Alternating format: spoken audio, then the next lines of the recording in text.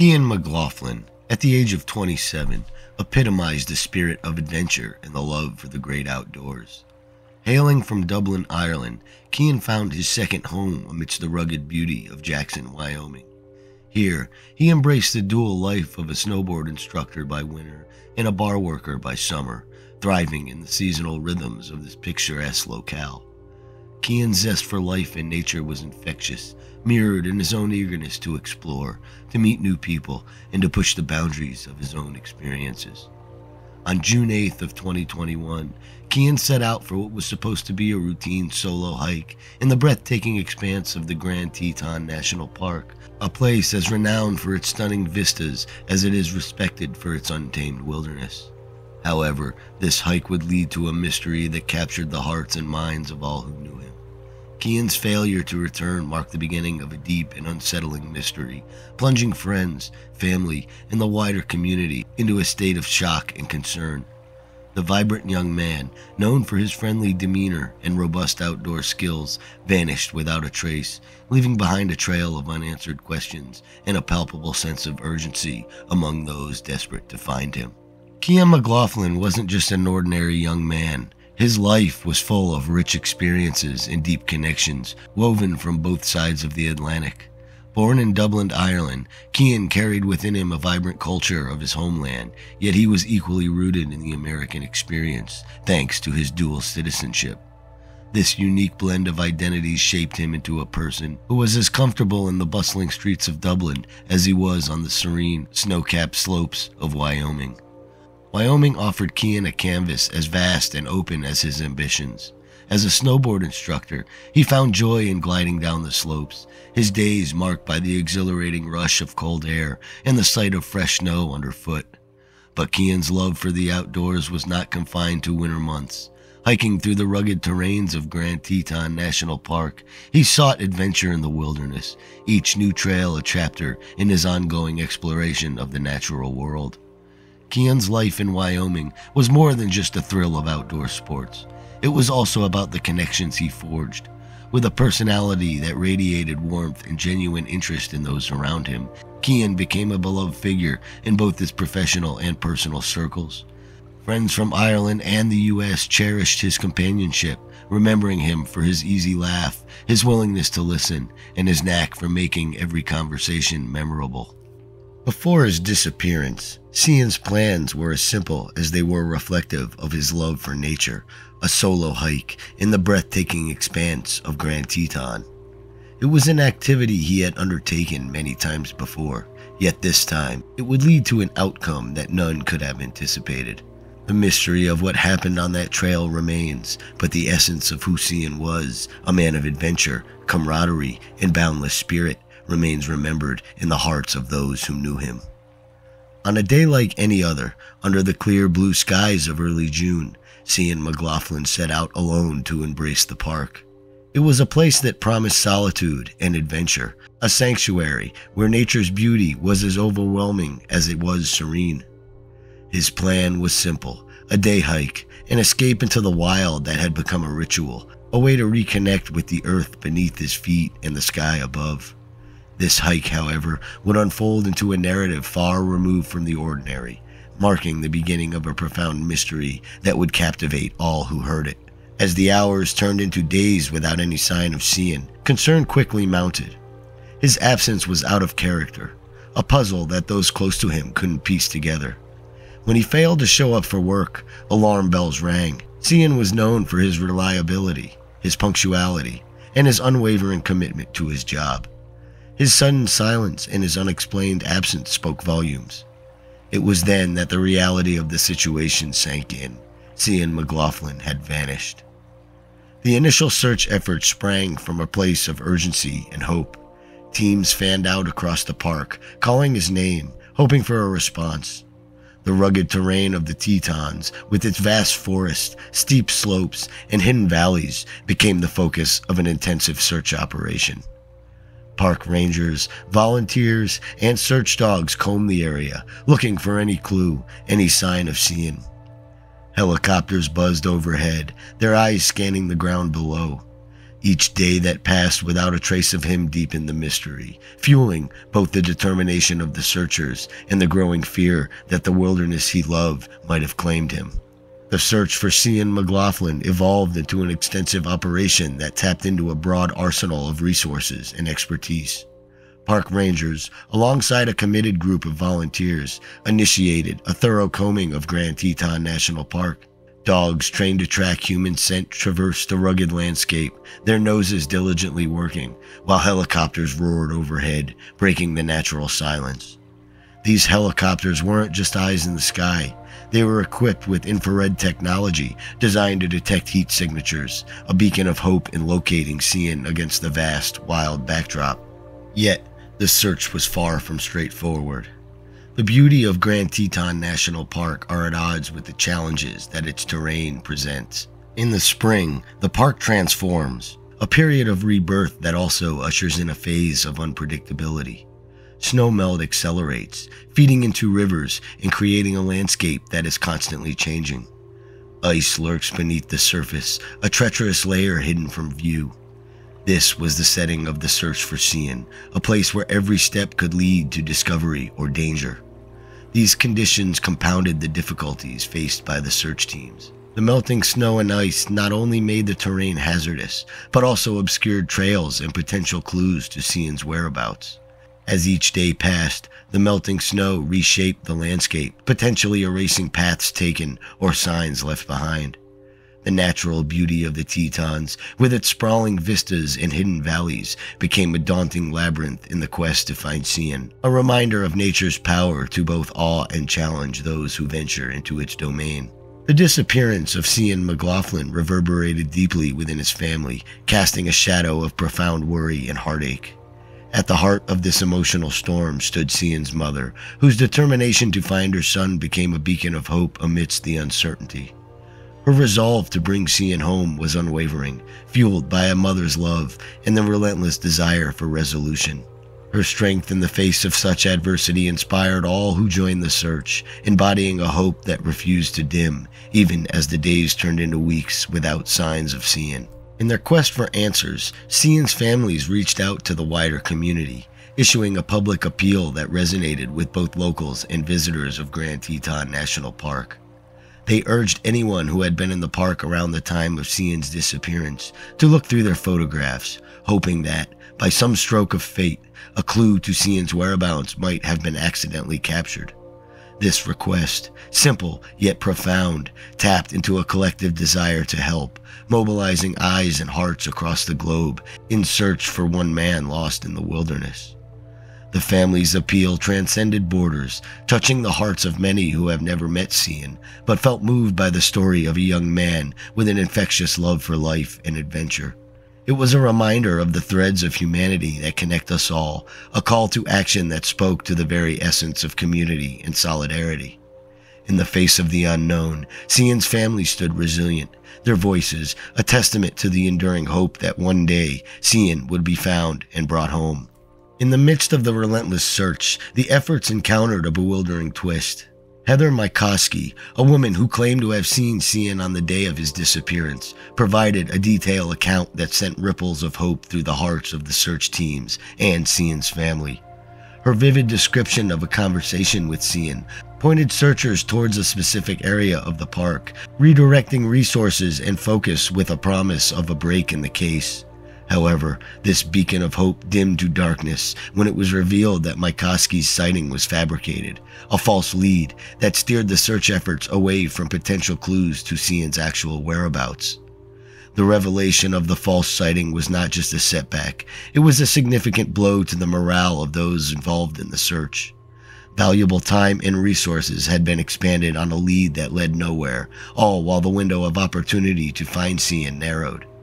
Mykoski faced consequences for her actions, including a ban from Grand Teton National Park and a financial penalty, but the true cost of her fabrication was measured in the precious hours lost and the emotional turmoil on Cian's family rallying for his return.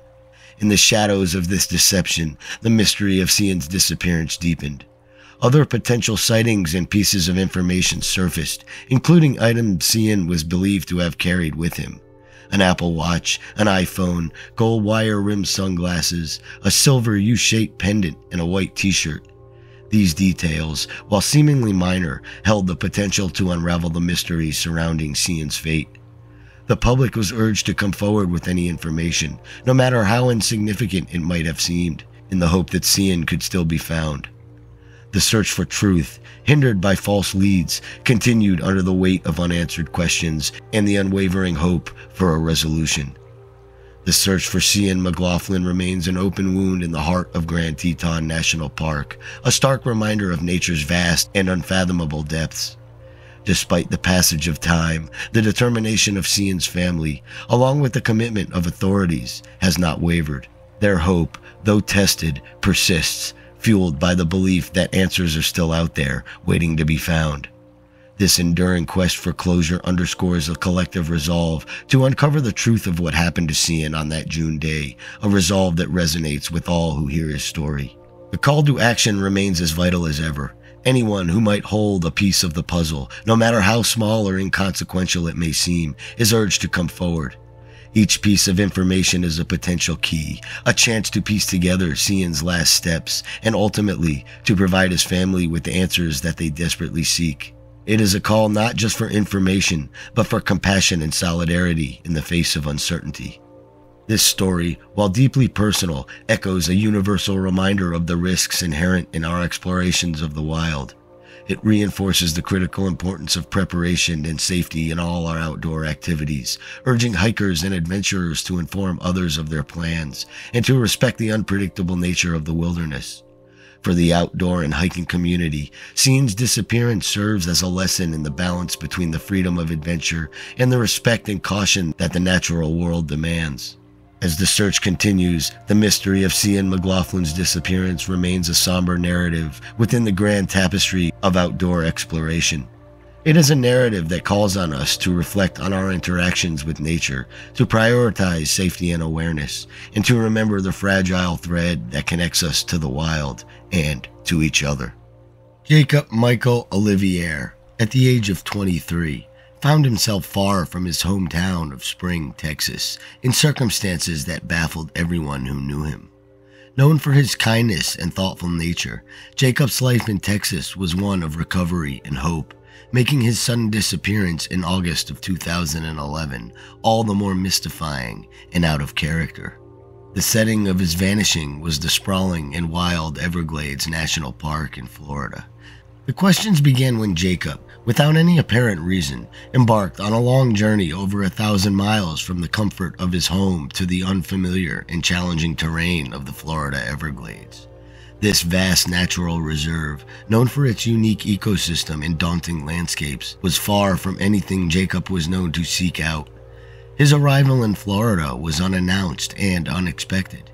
He had no friends or family in that area, nor any known connections to the state.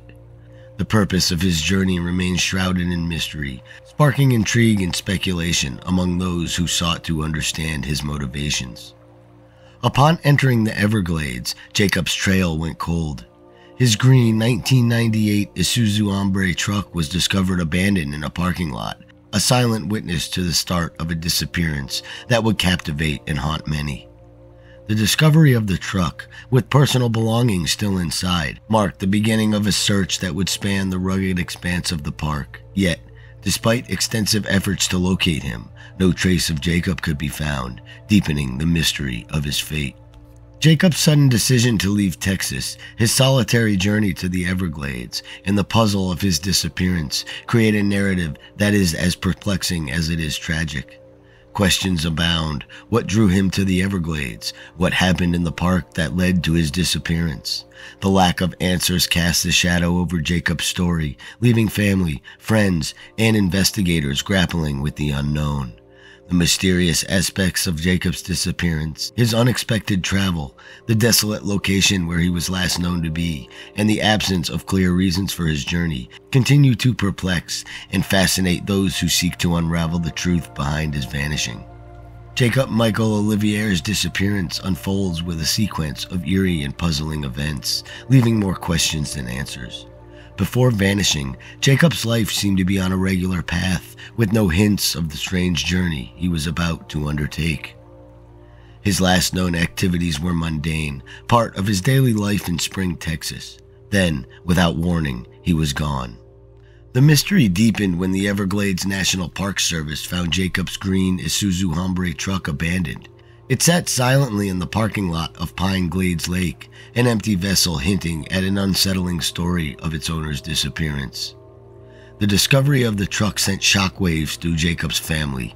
They were blindsided by the news, unable to comprehend why Jacob would travel over 1,000 miles to the Everglades, a place disconnected from his life in Texas. As the authorities delved into the investigation, they uncovered CCTV footage that captured Jacob entering the park. This footage, showing Jacob driving into the Everglades alone, provided a crucial timestamp for his entry, but also deepened the mystery, marking the moment he moved beyond the reach of those who knew him. Inside the truck, investigators found items that seemed out of place.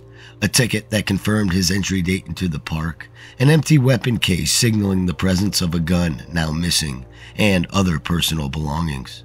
These items painted a confusing picture of his intentions and preparedness. The last ping from Jacob's phone came late that afternoon, off a tower within the park, suggesting he had moved further into the Everglades after parking his truck. This final signal from his phone was a critical piece of evidence, offering a fleeting connection to Jacob's movements within the vast park. It guided the search efforts, hinting at where Jacob might have ventured before disappearing completely. Together, these pieces, the abandoned truck, the CCTV footage, the items left behind, and the last phone ping, compose a timeline marked by uncertainty and concern. They form the foundation of a mystery that has perplexed his family, friends, and investigators alike. The initial reaction of alarm and confusion have since given way to a relentless search for answers, driving efforts to understand what happened to Jacob after he entered the Everglades, a quest that continues to this day amidst the silence of the park's sprawling wilderness. The search for Jacob mobilized a vast and coordinated effort, weaving together the skills and resources of the Everglades National Park Service, the Civil Air Patrol, and canine units in a desperate attempt to find him. The park's rangers, accustomed to the challenges of their environment, understood the enormity of their task. They were searching for a needle in a haystack, but the haystack was the Everglades, a vast expanse of over 1.5 million acres of wetland, dense vegetation, and waterways. The search teams faced formidable obstacles. The Everglades is not only immense, but its terrain is treacherous and unwelcoming. Thick mangroves, deep waters, and the ever-present risk of encountering wildlife, from alligators to venomous snakes, made the search operation perilous. Weather conditions, too, were an adversary. The Florida heat, sudden thunderstorms, and high humidity challenged the endurance of the searchers and complicated efforts to track any signs of Jacob's movement or passage. Despite these obstacles, the search teams pressed on. Canine units attempted to trace Jacob's scent, but could only find traces of it around his truck and a limited perimeter beyond it. This led to speculation that Jacob might have left the park in another vehicle or on foot, broadening the already massive search area. The Civil Air Patrol took to the skies, hoping to spot clues from above, while rangers and volunteers combed the ground below. The discovery of the empty weapon case in his truck, coupled with the final ping from his cell phone, suggested various scenarios. Did Jacob meet someone in the park? Was he planning to go off-grid, or was this trip a result of an impulse or confusion?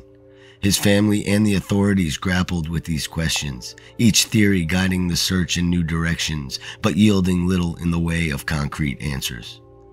The investigation into Jacob's disappearance was a puzzle with too many missing pieces. The vastness of the Everglades, the challenges posed by the environment, and the scarcity of leads formed a complex web of obstacles that hampered efforts to uncover what happened to Jacob after he stepped into that park. With every day that passed, the mystery of his fate grew deeper, leaving more questions than answers in its wake. The disappearance of Jacob Michael Olivier cast a shadow of sorrow and uncertainty over his family, leaving them grappling with an endless sea of questions and the pain of his absence. Each day without answers adds to their emotional burden, a relentless mix of hope and despair. Jacob's family found themselves in a relentless quest for answers, clinging to any piece of information that might explain why Jacob traveled to the Everglades and what had happened to him there. Their lives were suspended in a state of waiting and wondering, with each unanswered question deepening their anguish. The community response to Jacob's disappearance was a testament to the bonds that tie people together in times of crisis. Friends, neighbors, and even strangers rallied around Jacob's family, offering support in various forms, from participating in search and rescue efforts to providing emotional support. The search for Jacob brought together a diverse group of individuals, each driven by a shared purpose to bring him home. This collective effort reflected the community's resilience and compassion as they joined hands with Jacob's family in their time of need.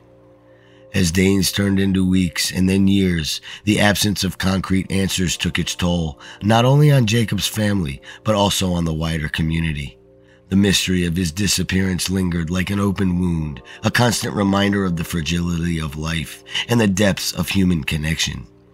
Jacob's story transcended personal tragedy, touching the hearts of many and uniting them in a shared hope for closure and peace. The emotional impact of Jacob's disappearance on his family and the surrounding community underscores the profound ways in which a single life can touch many.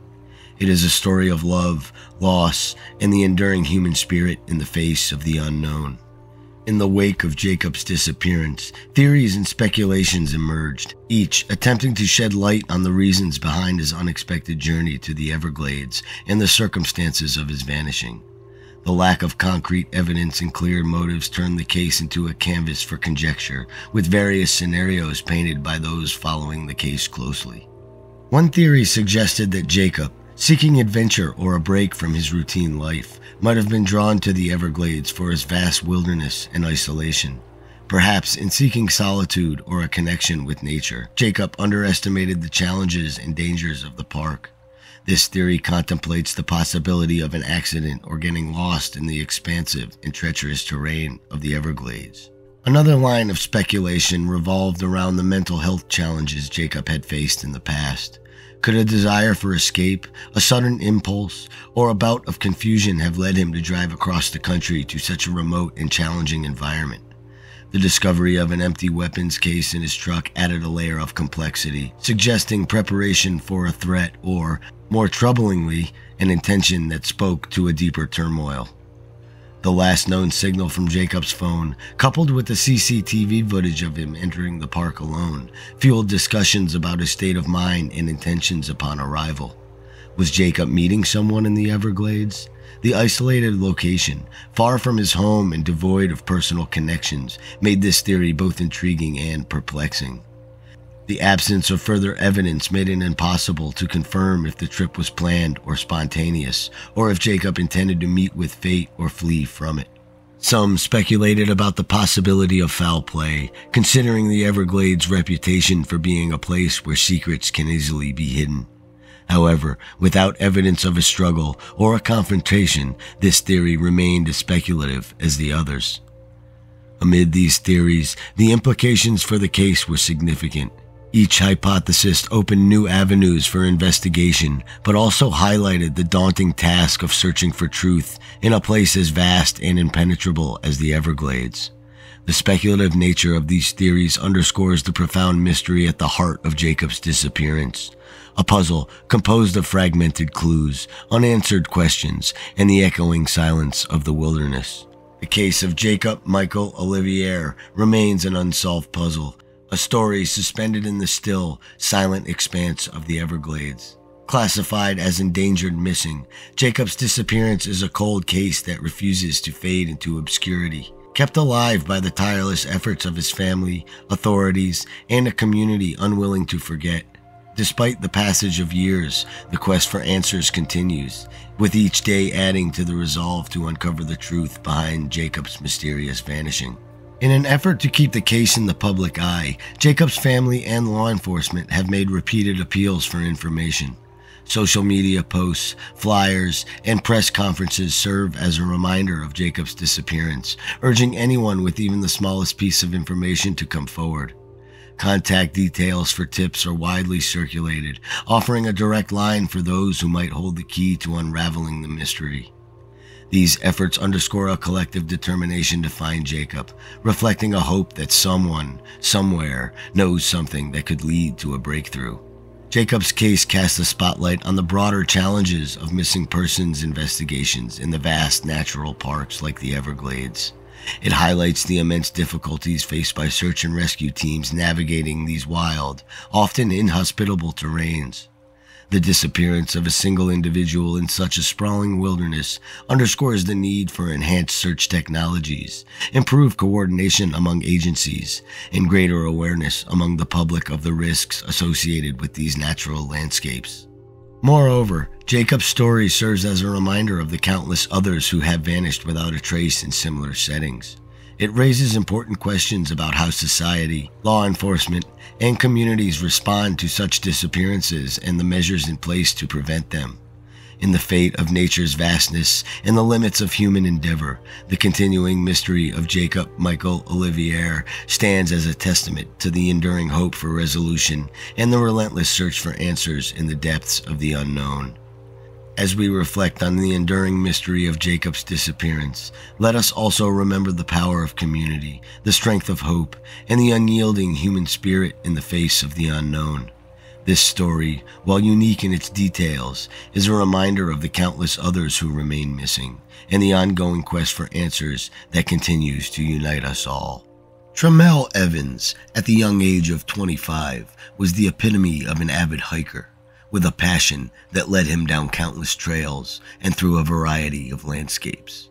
Trammell sought not just the beauty of the natural world, but also the solitude and challenge that it offered. Each hike was not just a physical journey for him, but a spiritual one as well, a chance to connect with the earth and himself on a deeper level. On April 30th of 2023, Trammell prepared for what was anticipated to be another mark in his journey as an explorer of the great outdoors. This particular adventure had him set his sights on the Black Rock Campground, a renowned starting point for hikers in the northwest corner of Joshua Tree National Park. Known for its unique geological features, stark beauty, and the mysteries whispered by its ancient landscapes, the park was a haven for hikers like Trammell. It was a place where the vast skies met the rugged earth, where every sunrise promised new discoveries. The last day he was seen, Trammell carried with him the usual essentials for a hiker, but also an air of excitement for the unknown paths that he would tread. Joshua Tree, with its twisted namesake trees and terrain that ranged from barren deserts to lush oases, was more than just a park. It was a world unto itself, filled with secrets and challenges. Trammell's plan was to hike from Black Rock to the Geology Tour Road and then return to Black Rock via the California Riding and Hiking Trail, a route familiar to him, yet always ripe with new experiences. However, what started as a routine excursion into the wilds became surrounded in an air of mystery as the days passed. The park, a place of natural wonder, seemed to have drawn Trammell into its fold, keeping him beyond the reach of the world he left behind.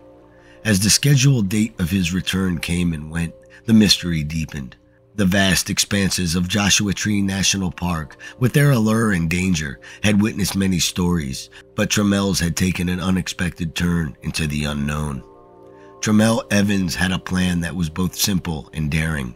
He would start his journey at Black Rock, a familiar base camp hugged by the shadows of Joshua Tree National Park's rugged peaks.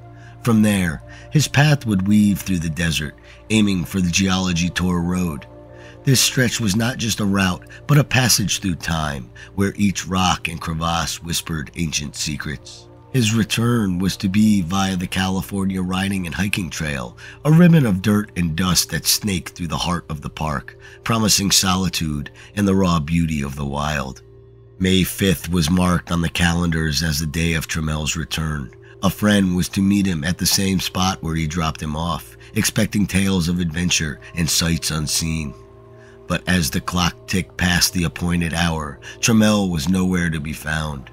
The air, once filled with anticipation, grew heavy with silence. Calls went unanswered, and the horizon, which had once promised the return of an explorer, now echoed with the quiet of his absence. The mystery of his disappearance began to unfold against the backdrop of Joshua Tree's vast landscapes. A place of beauty became a canvas for unanswered questions. Had Trammell wandered off from the beaten path, lured by the call of the unknown? Or had the desert, with its unforgiving terrain and hidden dangers, claimed another soul? The initial absence turned into hours, then days, sparking a search that would comb the trails and hidden valleys of the park. Reports were filed, and a sense of urgency swept through the community. The adventurer, who had set out to conquer the trails of Joshua Tree, had vanished, leaving behind a trail of mystery and concern that would soon draw many into the search for answers. As soon as Trammell Evans was reported missing on May 5th of 2023, Joshua Tree National Park became the epicenter of a massive search and rescue operation. Park Service officials, understanding the urgency and the risk of the desert, mobilized a team equipped not just with the determination to find Trammell, but with the skills honed for precisely this kind of challenge. Trained trackers, experienced in reading the subtle signs of the wilderness, scoured the trails. Searchers, familiar with every hidden valley and secret cave, spread out in a grid, calling out for Trammell, hoping for a response. Climbers, ready to tackle the park's imposing rock formations, looked for any clue that might lead to his whereabouts. Even the sky was enlisted in the effort, with helicopters cutting through the air, their crews peering down, searching for any sign of the missing hiker. The park, vast and veiled in secrets, seemed to hold its breath as the search intensified. Day after day, the teams pushed through the heat and the cold, driven by hope and the fear of what they might find. Amid this exhaustive effort, whispers of Trammell's fate began to surface. Unconfirmed sightings in Slab City and Wonder Valley sparked a flurry of activity, sending teams to these locations with a mix of hope and skepticism. Slab City, known for its off-the-grid community, and Wonder Valley, with its sparse population and wide-open spaces, offered new mysteries of their own. Were these sightings real, or just a mirage or hope in the vast desert? The search continued, days turning into weeks, with each passing moment stretching the fabric of hope thinner. The desert, a place of stark beauty and deadly challenges, offered no easy answers. Every clue, every reported sighting added a layer of mystery to this disappearance, painting a picture of a man seemingly swallowed by the landscape that he so loved. The efforts of the search teams, a testament to the resolve of those who dared to hope in the face of uncertainty, kept the story alive, even as the desert remained silent about the fate of Trammell Evans. In the cold grasp of January, nearly 9 months after Trammell vanished into the wilderness, the silence of the desert was finally broken. A group of park rangers, venturing into the Covington Flats area, stumbled upon a scene that would bring a somber turn to the ongoing mystery. There, scattered among the rugged beauty of the desert, were human remains. This discovery, a tragic bookmark in the search for Trammell, lay ominously close to a collection of belongings that spoke silently over their owner's presence. Among these personal items, a backpack, unmistakably belonging to Trammell, was found. The backpack, along with other possessions scattered nearby, served as a silent testament to the final days of a hiker who had sought solace and adventure in the embrace of nature. The items, each carrying a story of their own, whispered of plans made and journeys undertaken, now halted in the quiet of the desert. The news of the discovery reached Trammell's family, who had been clinging to hope amidst the agony of uncertainty. Faced with the task of confirmation, they found themselves sifting through the personal effects recovered from the scene. Each item, a piece of a life that they feared lost, brought a heavy realization. There, in the fabric of a well-worn backpack, the pages of a journal, and the familiar threads of clothing, was the undeniable proof that they had dreaded to find. The belongings, echoes of Trammell's spirit, confirmed the worst for his family. This confirmation, though heart-wrenching, brought somber clarity to the months of searching, hoping, and waiting. The desert, which had kept its secrets closely guarded, had revealed a tragic truth. The family, united in grief but fortified by the memories of Trammell, faced this new reality with a blend of sorrow and acceptance. In the belongings found near the remains, they found a tangible connection to Trammell, a reminder of his love for the wild and his adventurous spirit. The discovery in Covington Flats, while bringing an end to the search, opened a new chapter of mourning and remembrance for those who knew and loved Trammell Evans. He was more than just a hiker. He was a seeker for the secrets and silence that the wild could only offer. Standing tall at 6'3", with a frame built by the trails he traversed, Trammell was a figure that seemed almost carved out of these very landscapes that he loved. His reddish-brown hair, often under the shadow of a dark green beanie, and a gaze that reflected the depths of his adventures, marked him as the one who belonged to the outdoors.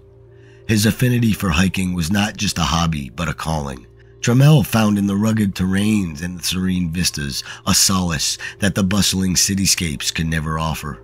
Joshua Tree National Park, with its surreal landscapes of gnarled trees and shadowed rocks, had become a sanctuary for him. He had wandered its paths many times before, each journey a testament to his enduring quest for peace and understanding of the natural world.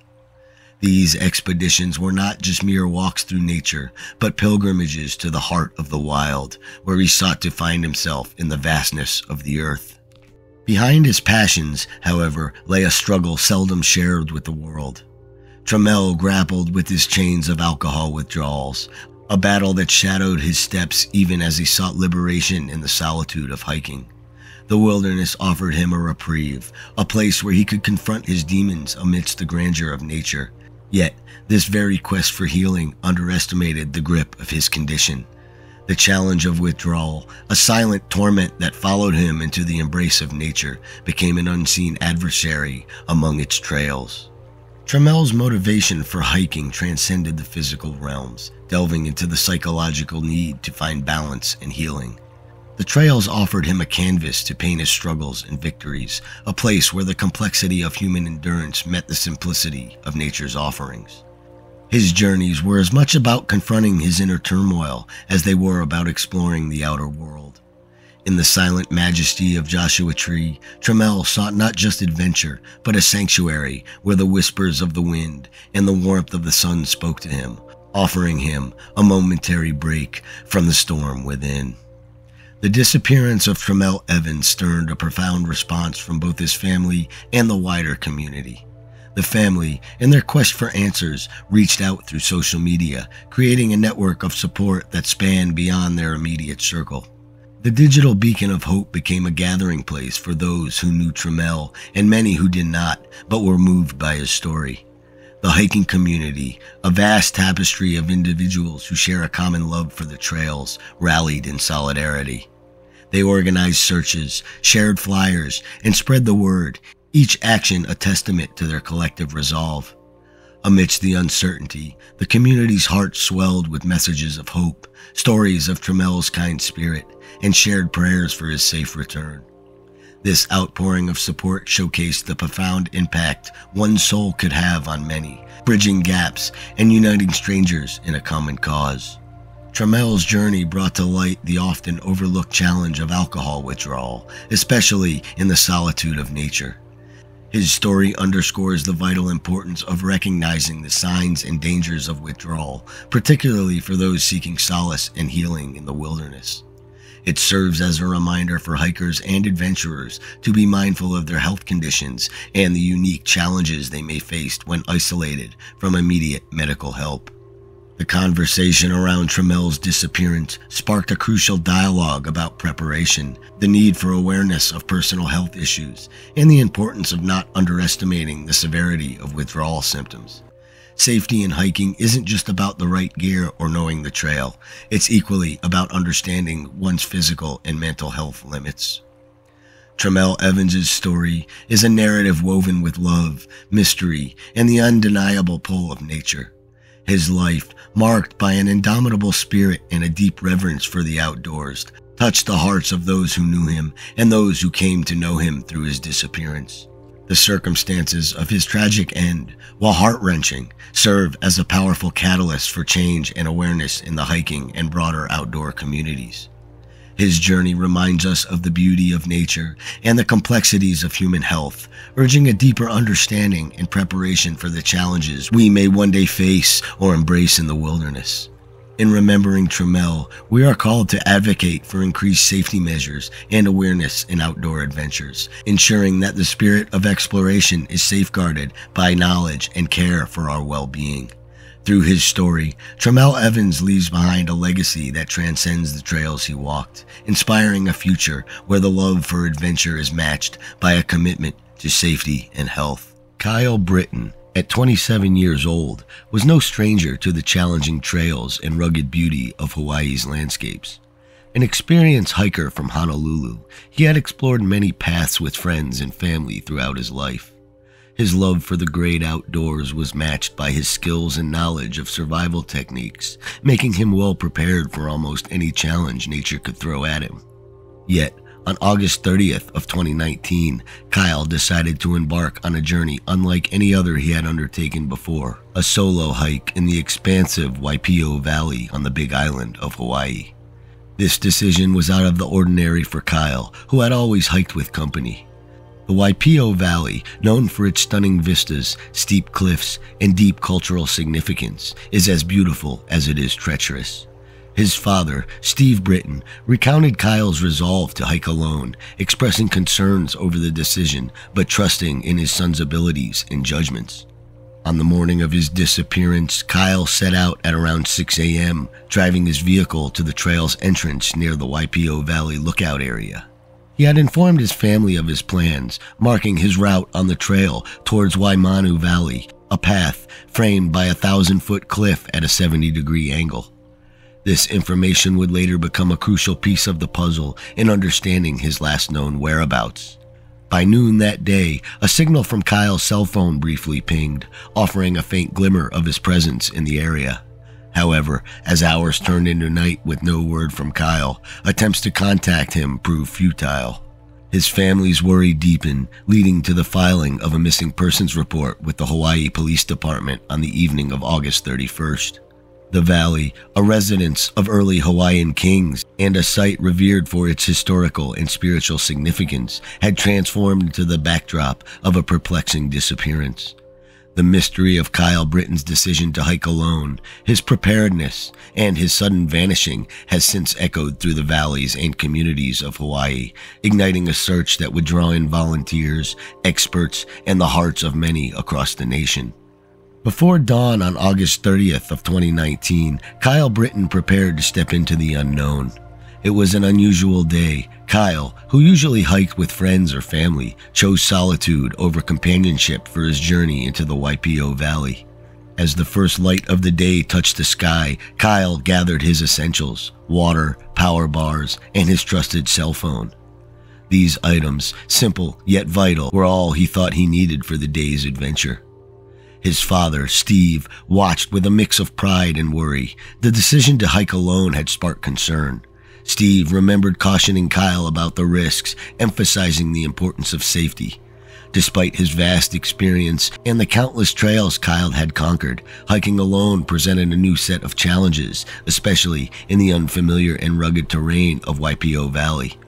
Kyle reassured his father with a plan. He would hike the trail towards Waimanu Valley and return before sunset. He shared his route, promised regular check-ins, and with a sense of determination, assured his father of his readiness. The last conversation between Kyle and his family now lingers as a haunting memory. With his preparations complete and his route set, Kyle left in his vehicle, parking it near the trail's entrance as the morning unfolded. The world was unaware that this departure marked the beginning of a mystery that would captivate and concern many. As Kyle ventured into the valley, a place of immense beauty and hidden dangers, his story took a turn toward the unknown, leaving behind unanswered questions and a trail gone cold. With the break of dawn as his only witness, he ventured toward the valley's lookout, the last place anyone would report seeing him. As the day unfolded, Kyle's silence grew more pronounced. Calls to his cell phone went unanswered, texts remained undelivered, and by nightfall, worry turned into alarm. The silence from Kyle, so out of character for the experienced hiker, sent a ripple of concern through his family. The following day, August 31st, the gravity of Kyle's absence sank in. Faced with a day of silence and no sign of his return, his family contacted the Hawaii Police Department. A missing person report was filed, marking the official start of a search that would draw eyes and hearts from across the nation. The report sparked a flurry of activity, with law enforcement and Kyle's loved ones grappling with the sudden turn from an ordinary hike to an urgent search and rescue operation. The search for a hiker in Hawaii, missing for over a week now. He was last seen heading towards a steep trail on the Big Island, and ABC's Marcy Gonzalez joins us with more on this now intensifying search. Good morning, Marcy. Good morning, Eva. This young man's father says he's been hiking since he was 3 years old and did everything right in this situation. He let people know exactly where he'd be and when to expect his next call. And when it didn't come 9 days ago, his family called for help. In this scenic landscape, this morning, a daunting search for this hiker missing for more than a week. Teams scouring the steep, thick terrain of the Waipio Valley on Hawaii's Big Island, determined to find Kyle Brittain. I have to be optimistic. We all are. 2 Fridays ago, the 27-year-old experienced hiker decided to spend the day on a trail he'd hiked with family in the past. This time, though, setting out by himself. He never hiked alone. And he said, I want to try it. He left at 6 a.m., his family saying his cell phone pinged at the top of the trail's more than 1,000-foot cliffs at 8 a.m. Other than his vehicle found parked nearby, there's been no sign of Kyle since. He wasn't equipped to do an overnight hike. If he's out there surviving, which we hope he is, it's pretty bare essentials he's working with. But the search team, growing by the day, is well equipped. Helicopters, dogs, and rescuers who know firsthand that anything is possible. You know, this is a very large area, so we're just trying to make sure that Kyle didn't push really far in. Javier Canalops is one of the volunteers who found Amanda Eller 17 days after she disappeared during a hike in Hawaii. I never lose hope of finding him. I mean, Amanda was a perfect example of that, you know, of never losing hope. This morning, leaning on that inspiration to help fuel this search. We're all going to be here until we find him. And his family says it rained the day of Kyle's hike, so it's possible he slipped and is injured somewhere in that valley. They say there's also little cell service there, which would explain why his phone stopped pinging. Teams are heading back out to look for him this morning and raising money on GoFundMe to cover the mounting costs of this search. Whit. A lot of people hoping for a positive outcome. Marcy Gonzalez for us in Los Angeles. Thank you.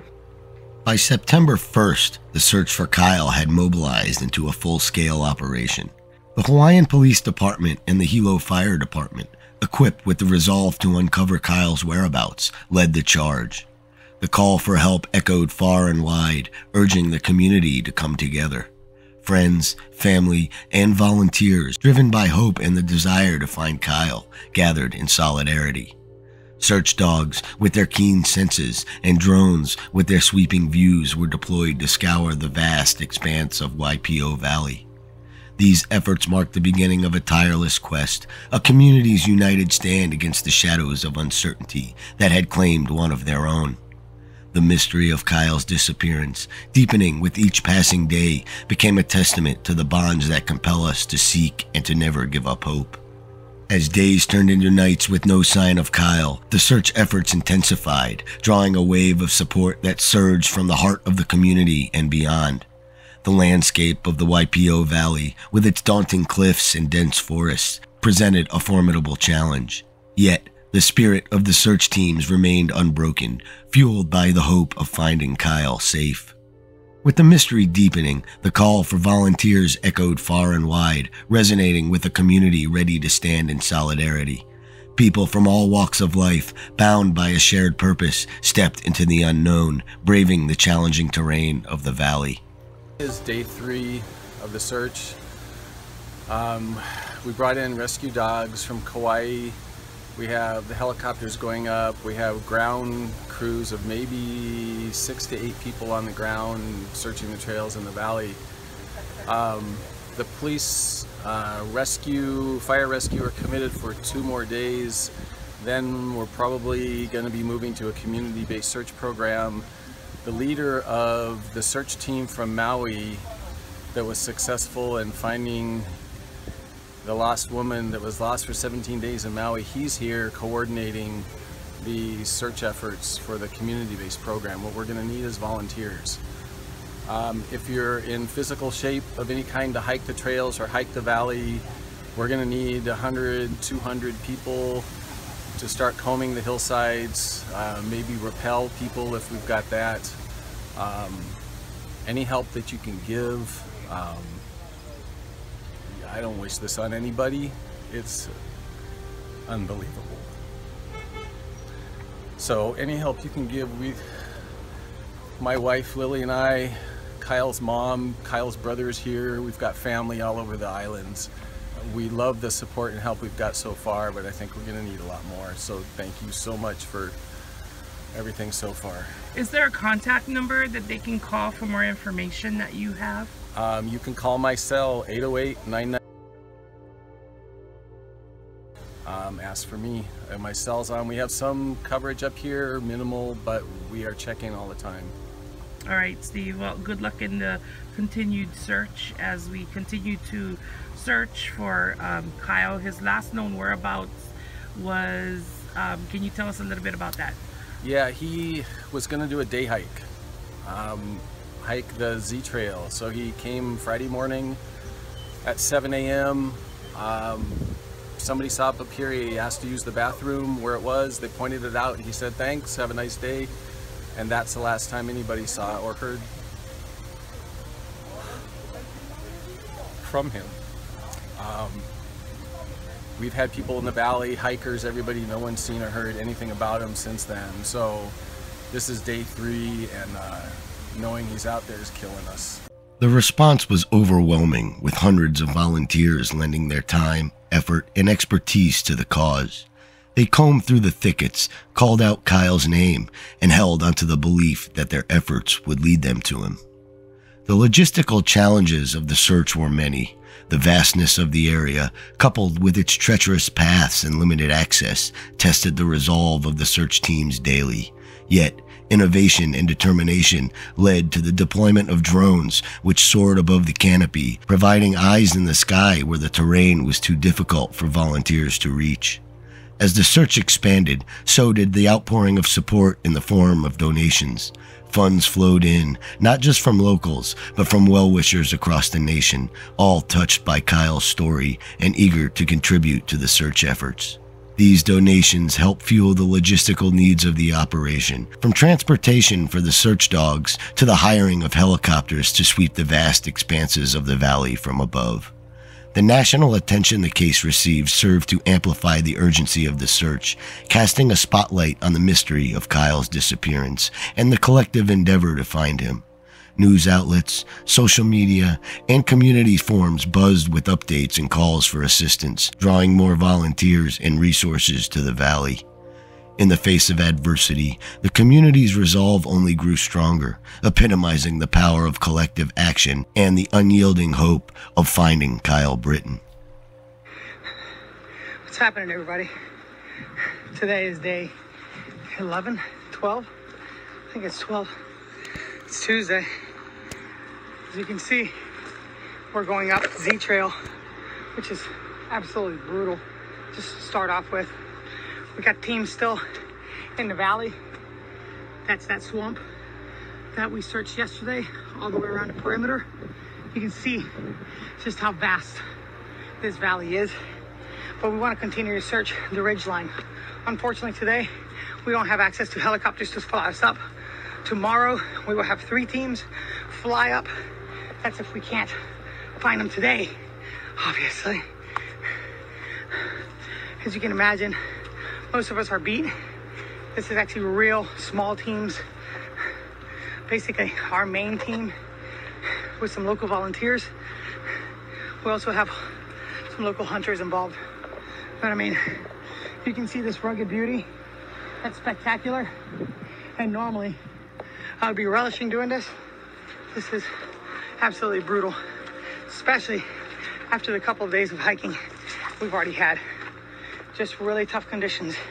So just wanted to give an update and show you exactly where we're at, seeing how much energy, focus, determination It is. To search this great expanse. We're going up. Talk to you soon. Javier out.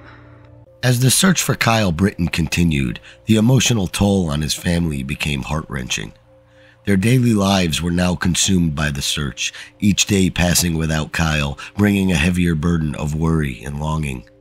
Among the volunteers, drone videographers and search experts emerged as key figures, utilizing their skills to pierce the veil of mystery surrounding Kyle's disappearance.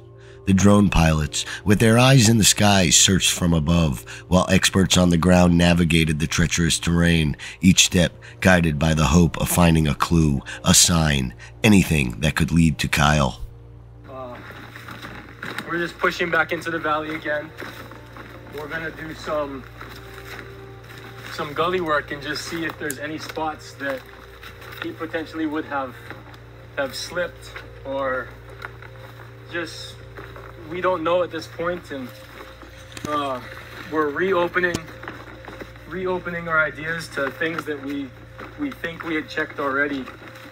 Now that we have a little bit more resources and a little bit more experience, we've got our master diver here who just took a little spill.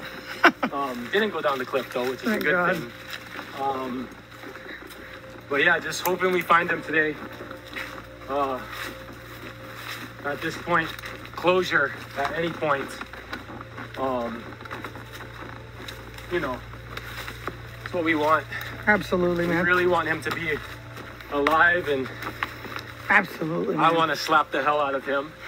But the nights are getting harder, the days are getting harder, but we're not going to stop. Fuck yeah, man. He's out here somewhere, and that's what keeps us going. So we're just going. Absolutely, dude. Thank you so much, Sam. All right, guys. Hit you up soon. As days turned into weeks, the official search efforts began to wane, but the community's determination did not. The mission to find Kyle transitioned into a community-led effort, a testament to the bond and collective will of those involved. The valley, once a place of natural beauty and solitude, had now become a symbol of unity and hope. Kyle's family, at the heart of this endeavor, continued to lead the charge, their faith unwavering.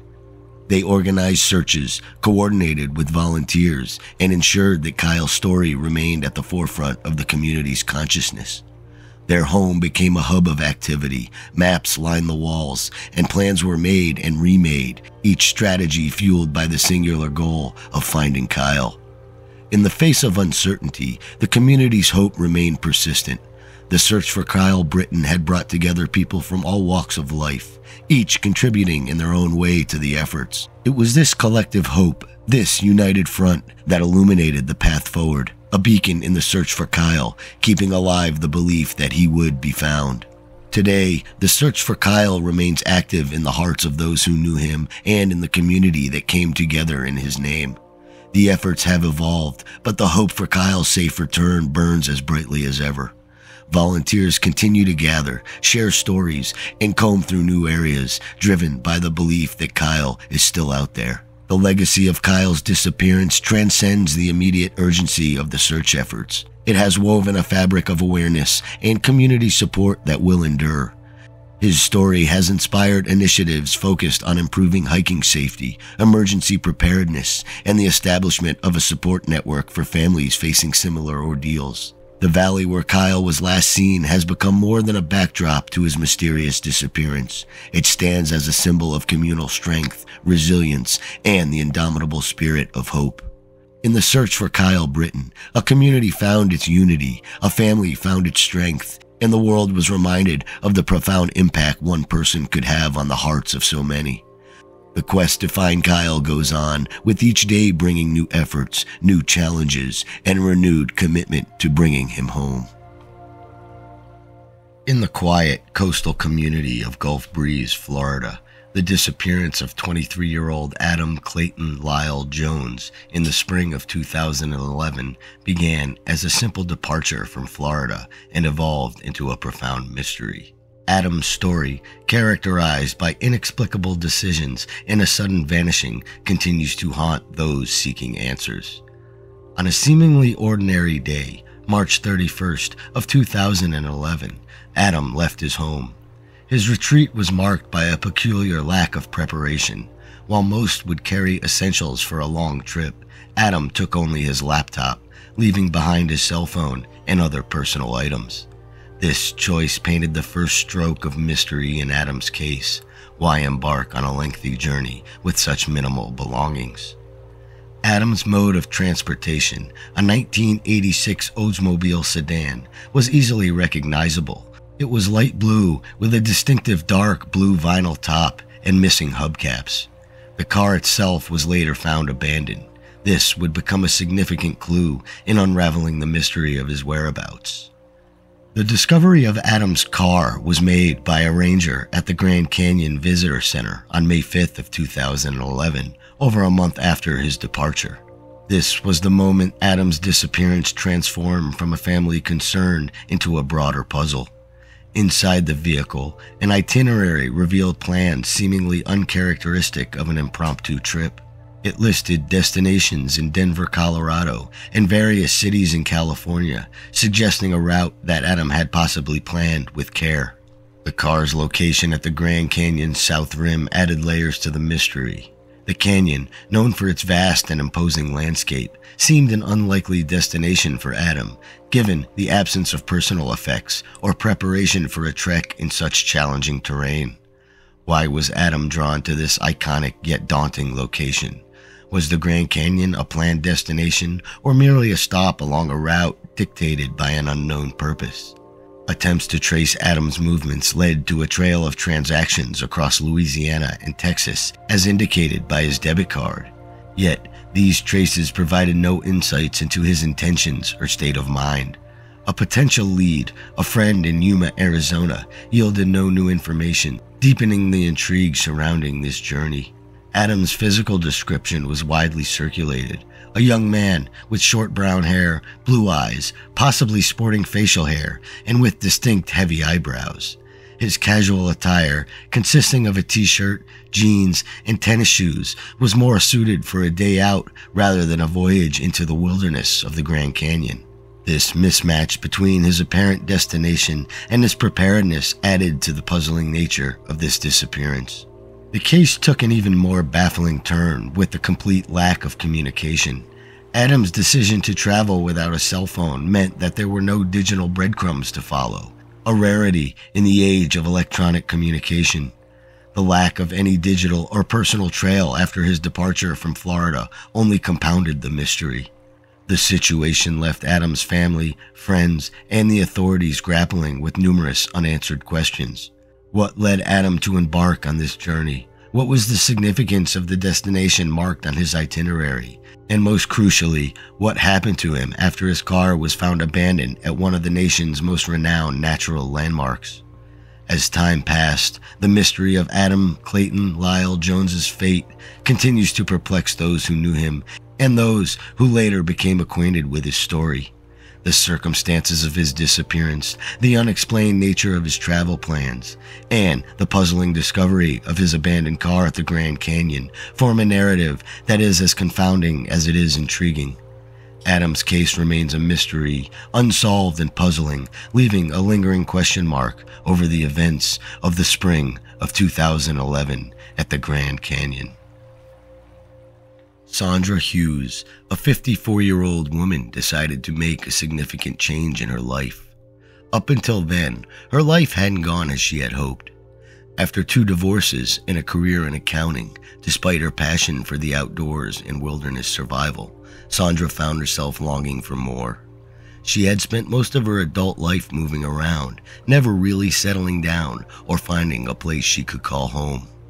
In June of 2020, amid the quiet pause of the world due to quarantine restrictions, Sandra saw an opportunity to reconnect with her love for nature. She sold her place in Maui, Hawaii, and moved to Madera County, California, located between Yosemite National Park and the Sierra National Forest. Sandra planned an extended solo camping trip into the Sierra National Forest, aiming to find happiness and fulfillment while adhering to quarantine guidelines. This decision marked the beginning of a mystery that would captivate many. Sandra Hughes found herself at a crossroads in life, leading up to her mysterious disappearance. Her history was marked by a nomadic existence, characterized by a series of moves from one place to another across the vast landscapes of the United States.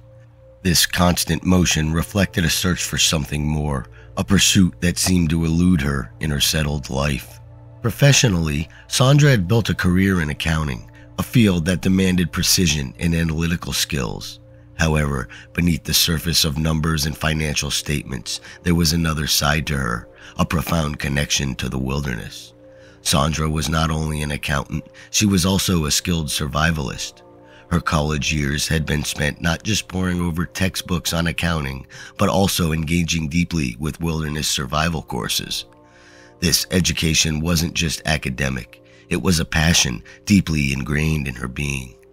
Sandra's personal life, however, bore the marks of its own trials and tribulations. She had entered into 2 marriages, hoping perhaps to build a life together with someone who shared her dreams and aspirations.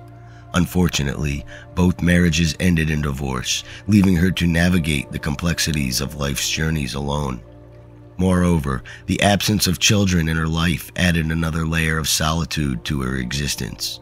Yet, despite these personal setbacks, Sandra's spirit remained unbroken. Her passion for the outdoors, an unwavering love for the raw beauty and untamed wilderness, continued to be a source of joy and solace. This combination of her professional expertise, her survival skills, and her deep-seated love for nature painted a picture of a woman who, despite the unpredictabilities and the disappointments that life had thrown her way, was determined to carve out moments of fulfillment and happiness. It was this indomitable spirit that led her to make the significant decision to embark on a solo camping trip into the Sierra National Forest, a decision that marked the beginning of a mysterious chapter in her life.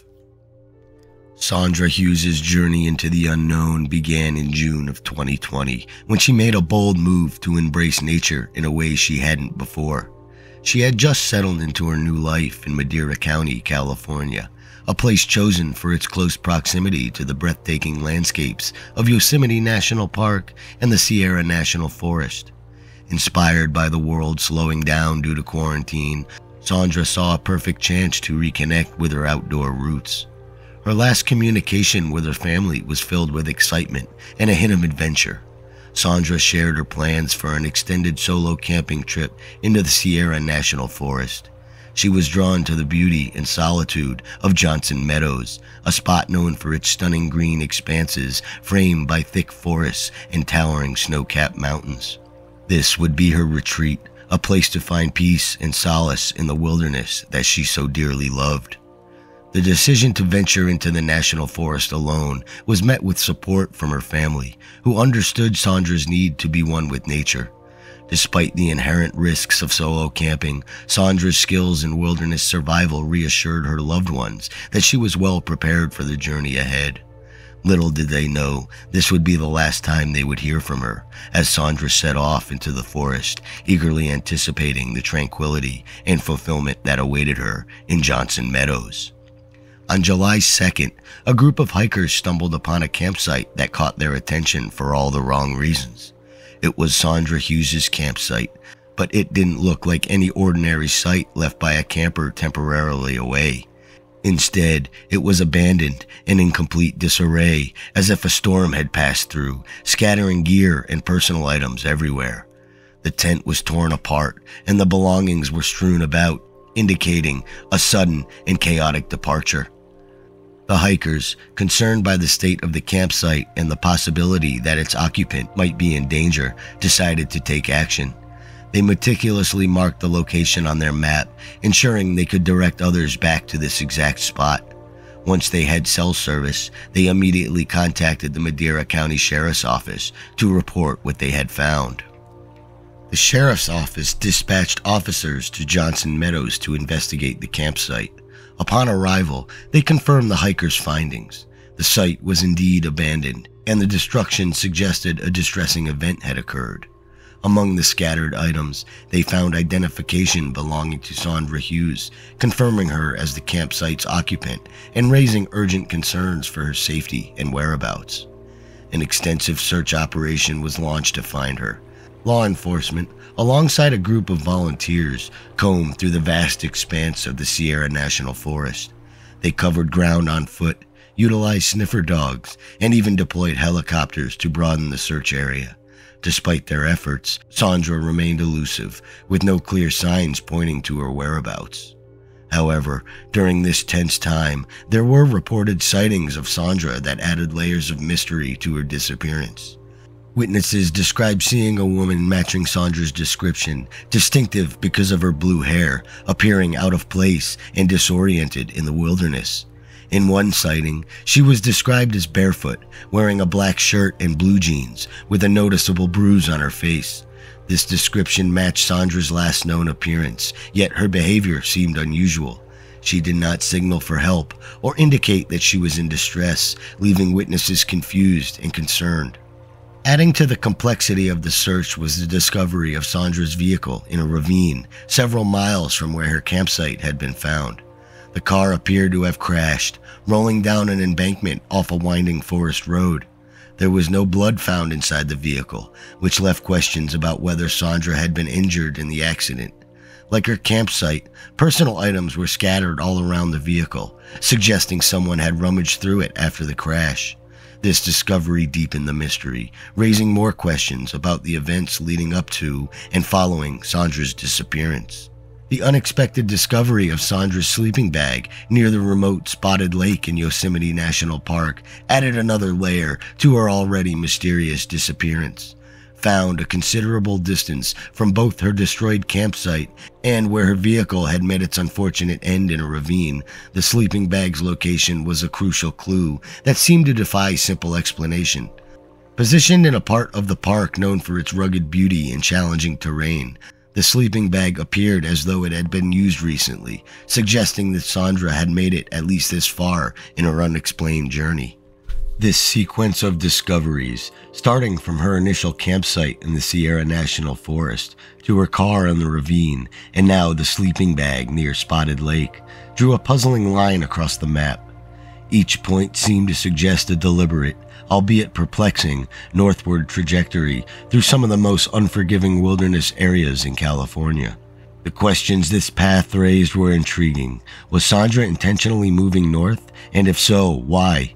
How had she managed to traverse such difficult landscapes, seemingly without the bulk of her gear, and, as some sightings suggested, in a barefoot and disheveled state? Moreover, this linear path of locations connected with Sandra's disappearance did little to clarify her motivations or the circumstances that led her deeper into the wilderness. Instead, it only deepened the mystery, weaving a complex series of events that search teams and investigators struggled to unravel. The search efforts, initially focused on finding Sandra, now also had to connect with understanding the rationale behind her movements. Was she seeking something or someone, fleeing from a perceived threat, or simply disoriented and lost? In a twist that reignited interest in Sandra Hughes' puzzling disappearance, two hunters reported a strange encounter that seemed to be directly linked to her case. While driving down a secluded forest road, they noticed a woman who bore a striking resemblance to Sandra. She was positioned away from the road, leaning against a tree in a manner that seemed both deliberate and out of place. The hunters described the woman as having no camping gear or any obvious means of support in the dense forest, a detail that immediately raised questions about her well-being and how she had come to be in such a remote location. The woman's appearance matched descriptions of Sandra. She was wearing overalls and a floral t-shirt, a change from the last reported sighting, but still consistent with her being without her original gear. The sighting added to the growing list of odd occurrences surrounding her disappearance.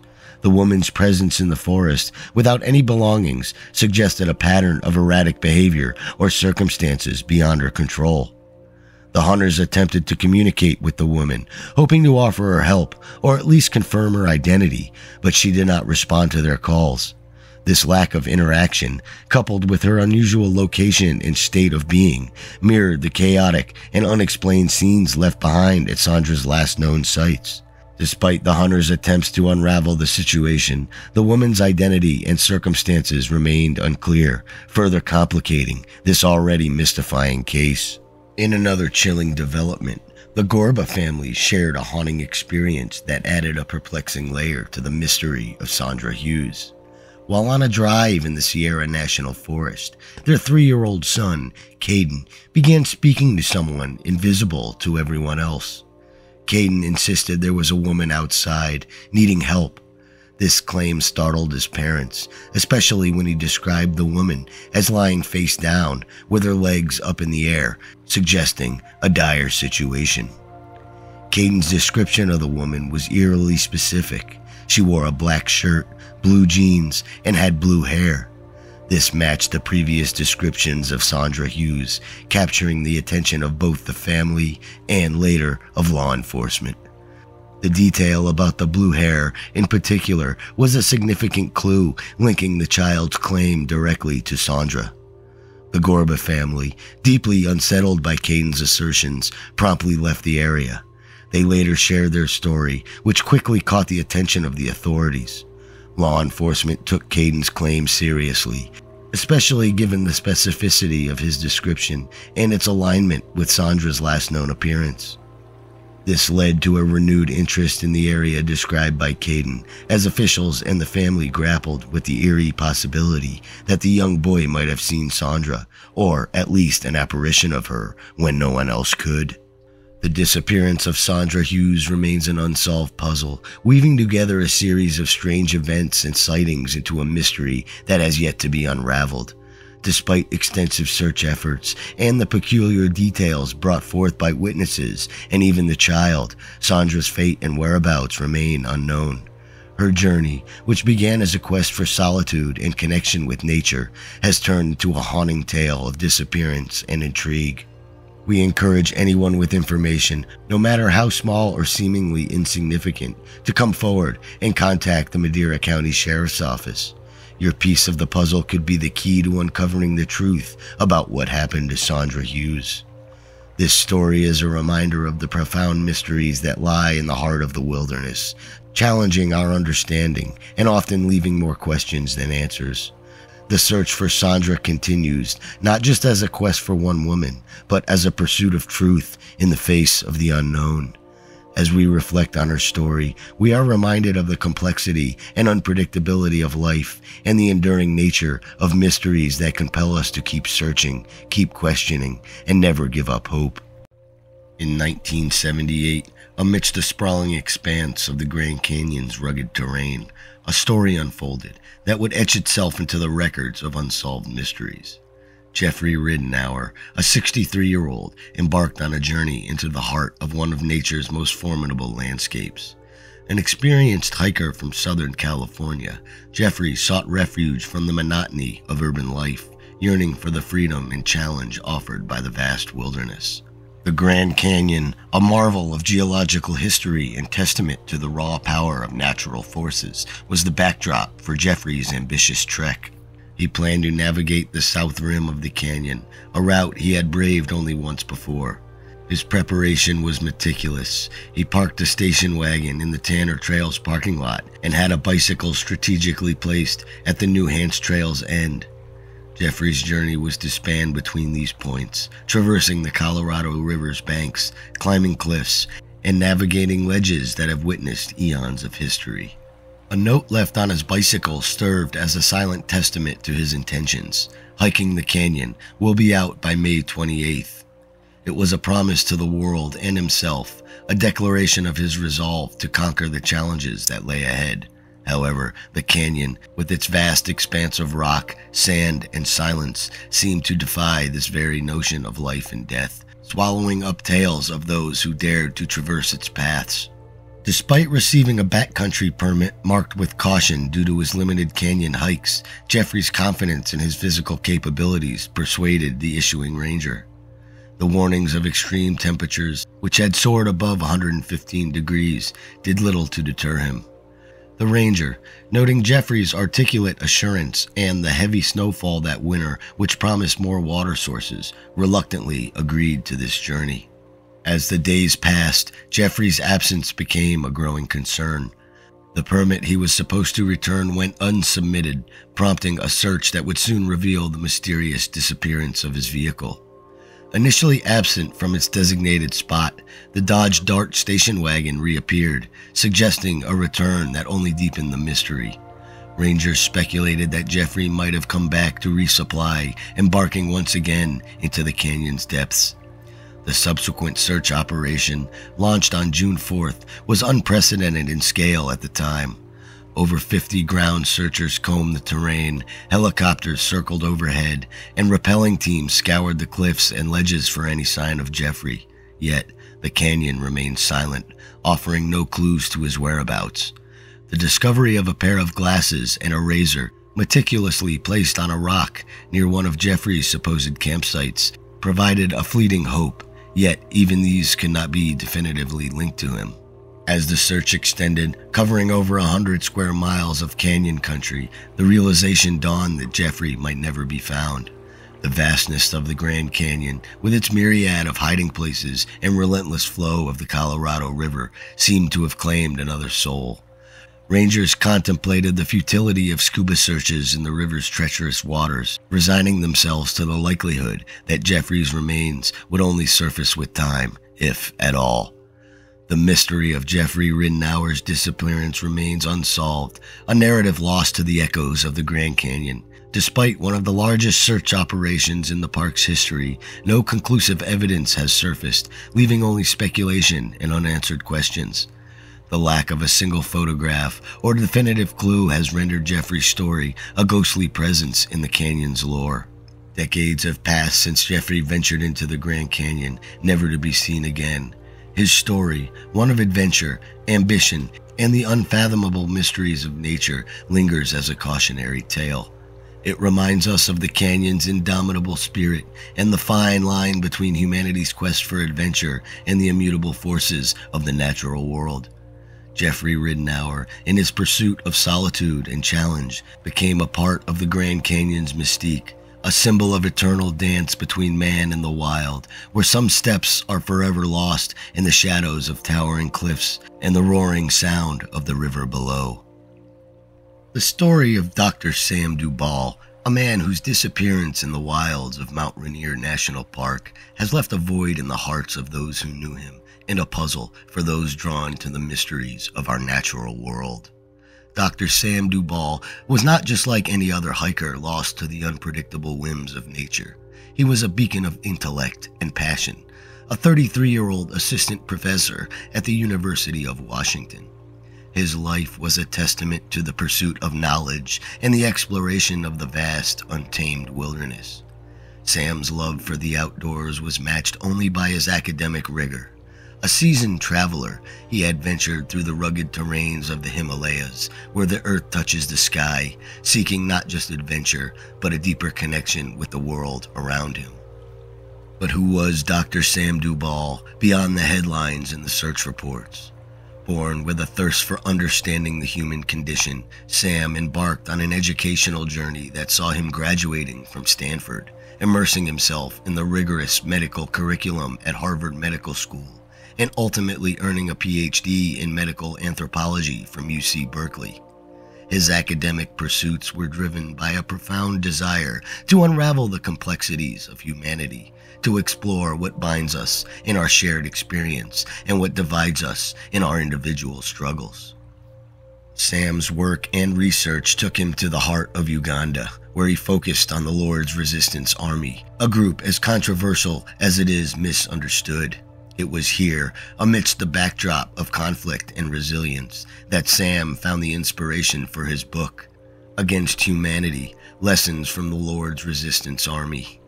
This was not just another academic adventure. It was a bold critique of the very concept of humanity, challenging the foundation of human rights and humanitarian missions. Through his writing, Sam sought to illuminate the shadows of the human experience, to question the constructs that define our understanding of good and evil, right and wrong. His journey was not solely about exploring the external landscapes of our planet or the societal structures of distant cultures.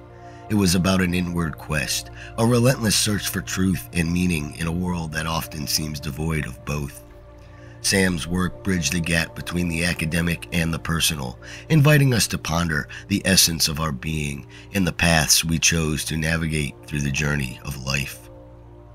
As we explore the mystery of Dr. Sam Dubal's disappearance, we are reminded of the fragility of human existence and the indomitable spirit of those who dare to question, to seek, and to dream.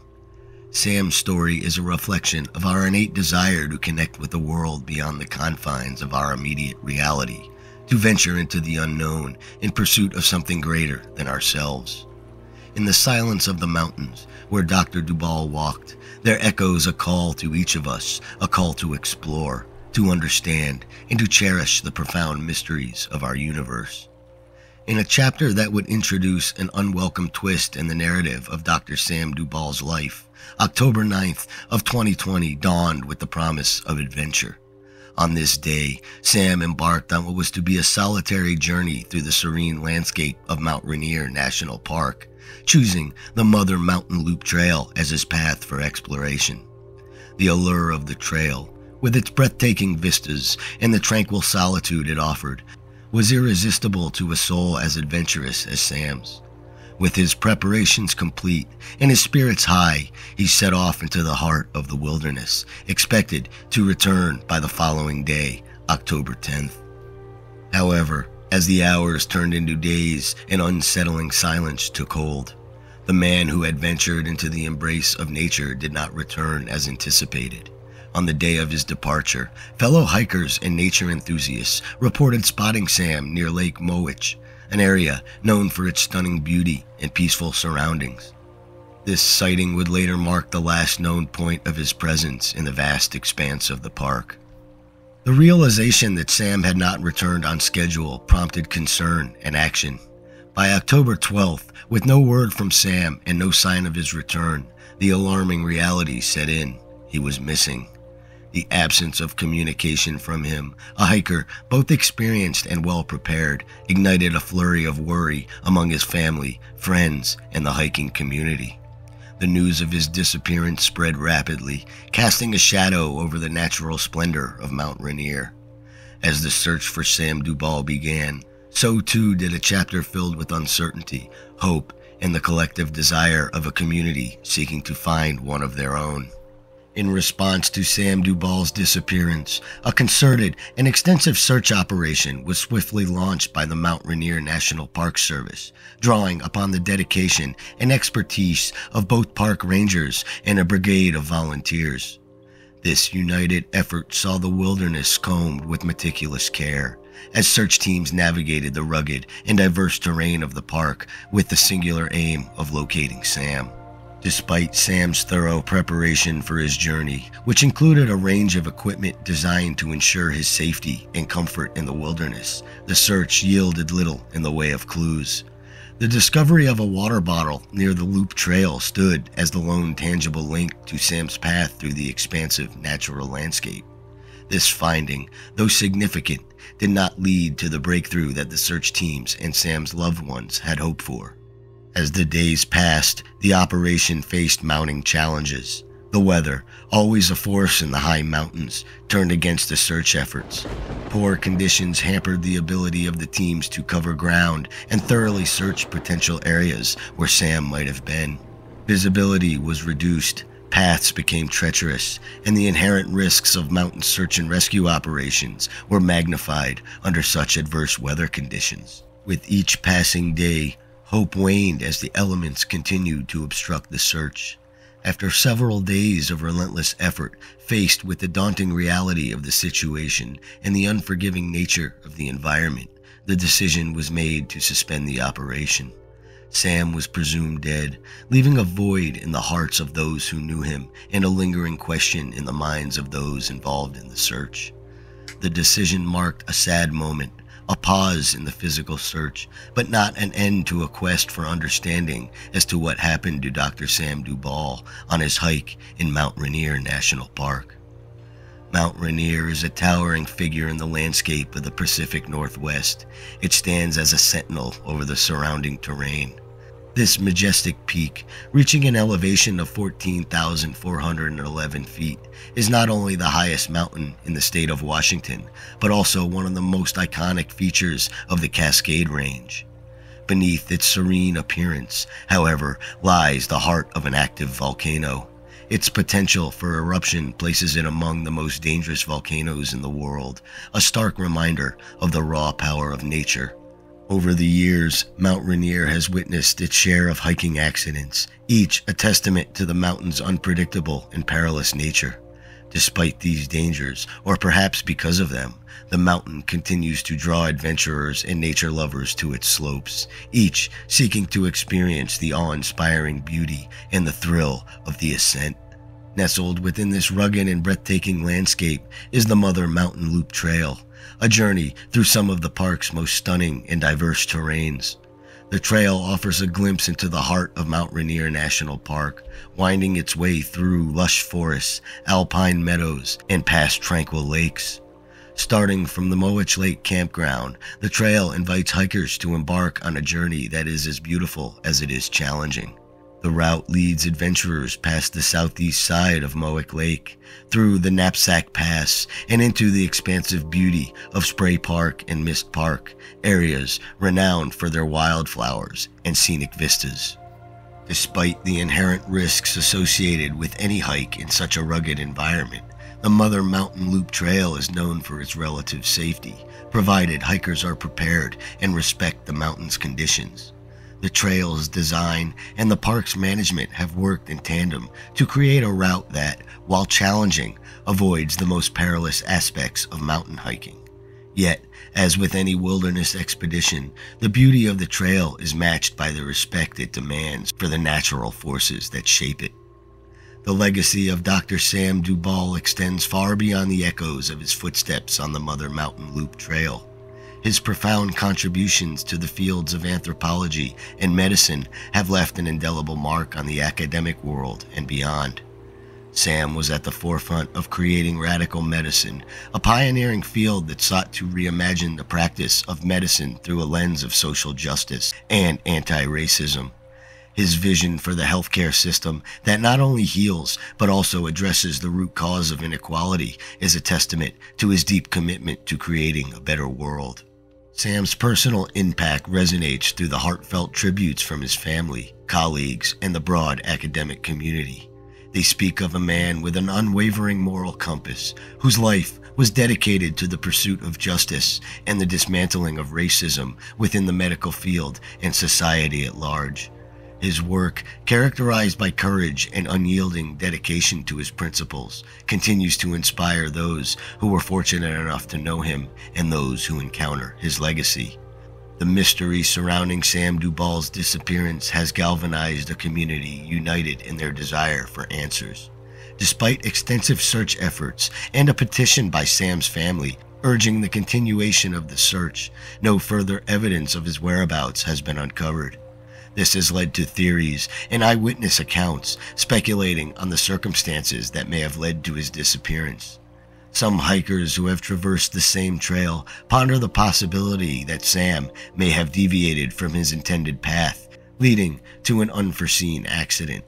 The absence of concrete evidence only deepens the mystery and fuels the discussion about what could have transpired in the vast wilderness of Mount Rainier National Park.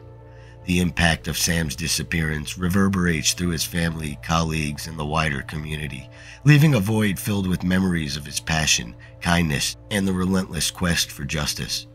The unresolved nature of his disappearance continues to be a source of pain and uncertainty, yet it also serves as a beacon of hope. Hope that one day the answers that are sought will be found, bringing closure to those who loved him. Sam's story highlights the broader issue of missing persons in national parks and the inherent challenges faced by search and rescue operations. It underscores the need for continued awareness, preparedness, and resources to ensure the safety of those who venture into the wild. As we reflect on the legacy of Dr. Sam Dubal and the ongoing mystery of his disappearance, we are reminded of the fragility of life, the strength of the human spirit, and the enduring hope for answers in the face of uncertainty. In the autumn of 1981, the Great Smoky Mountains wore a majestic cloak of reds, oranges, and yellows, painting a breathtaking canvas that attracts nature lovers from far and wide. Nestled in the heart of this natural splendor lies the Deep Creek Campground, a haven for those seeking the serene embrace of nature and the simple joys of outdoor life. It is here, amidst the whispering trees and meandering trails, that Thelma, Pauline, Melton, or Polly, and her husband, Bob Melton, find their seasonal retreat, escaping the hustle of the everyday to bask in the tranquil beauty of the fall months. Polly, rarely known by her given name, Thelma, carries life stories woven with threads of joy, hardship, and adventure. Married to Bob, a man 20 years her senior, their union marks Polly's third attempt at matrimonial bliss. Yet, it is with Bob that Polly seems to have found a true partner, with whom she shared not just her love, but a zest for the nomadic lifestyle that sees them living out of an Airstream trailer. This portable home on wheels symbolizes more than just a means of travel. It represents freedom, a shared dream, and a life unbound by the conventional. Standing here, amidst fall colors in the Great Smoky Mountains, I feel an overwhelming sense of peace. Deep Creek Campground isn't just a retreat, it's become a part of who I am. Our life together, unconventional as it may be, living out of our Airstream trailer, represents freedom, a shared dream, a testament to a life unbound by the usual paths. Every day is a new adventure, and as I look out at the mountains, I'm grateful for the journey that brought me here. With Bob by my side, I've found a completeness I didn't know I was searching for. This life, our life, is unconventional, but it's ours, and I wouldn't have it any other way. This is my home. Their bond, strengthened by the shared silence and laughter within the compact walls of their Airstream, grows deeper with each passing year. Bob, now 78, finds his world increasingly confined to the interior of their mobile home. His health, a declining slope that contrasts sharply with the vibrant landscape outside. Polly, 58, vibrant and full of life, finds solace and strength in the great outdoors, her passion for hiking undimmed by the passing years or her own battles with health issues. Each fall, as the mountains call, Polly and Bob make their trip to the Deep Creek Campground. It's a ritual, an annual journey that Polly treasures above all else. For 2 decades, this tradition has anchored her, a constant in her life marked by change. The campground, with its community of fellow retirees and nature enthusiasts, becomes a second home, a place where Polly is not just known but cherished. Here, friendships are forged in campfires and conversations under the vast canopy of the stars. The dynamics within this close-knit community are unique. Newcomers are embraced only through a collective nod of approval, a testament to the tight bonds formed in this secluded paradise. Polly, with her easy smile and helping hand, is a linchpin in this community, her presence as familiar as the perennial trees surrounding them. With Bob by her side, albeit more in spirit than on hikes, Polly navigates the trails and the complexities of campground relationships with equal ease, her life rich with the threads of nature, love, and communal living. Arriving at Deep Creek Campground in the heart of the Great Smoky Mountains' fall splendor, I was immediately struck by the vibrant colors and the sense of community that seemed to permeate the air. I had heard about the close-knit group of retirees and nature lovers who called this place a second home, and I was eager to find my own place among them. It wasn't long before I learned of Polly and Bob Melton, pillars of this community. Polly, with her infectious smile and generous spirit, quickly became a figure of intrigue and admiration for me. She navigated the campground and its relationships with a grace that made her beloved by all. Bob, though less physically present on the trails, was equally a part of the community's heart, his bond with Polly, a testament to enduring partnership. As the days passed, I found myself becoming more intertwined with the life here.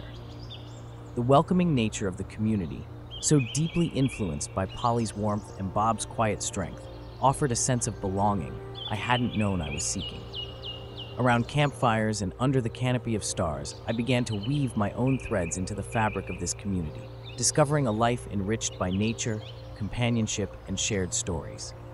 Here, in the embrace of the mountains and the company of newfound friends, I found a home.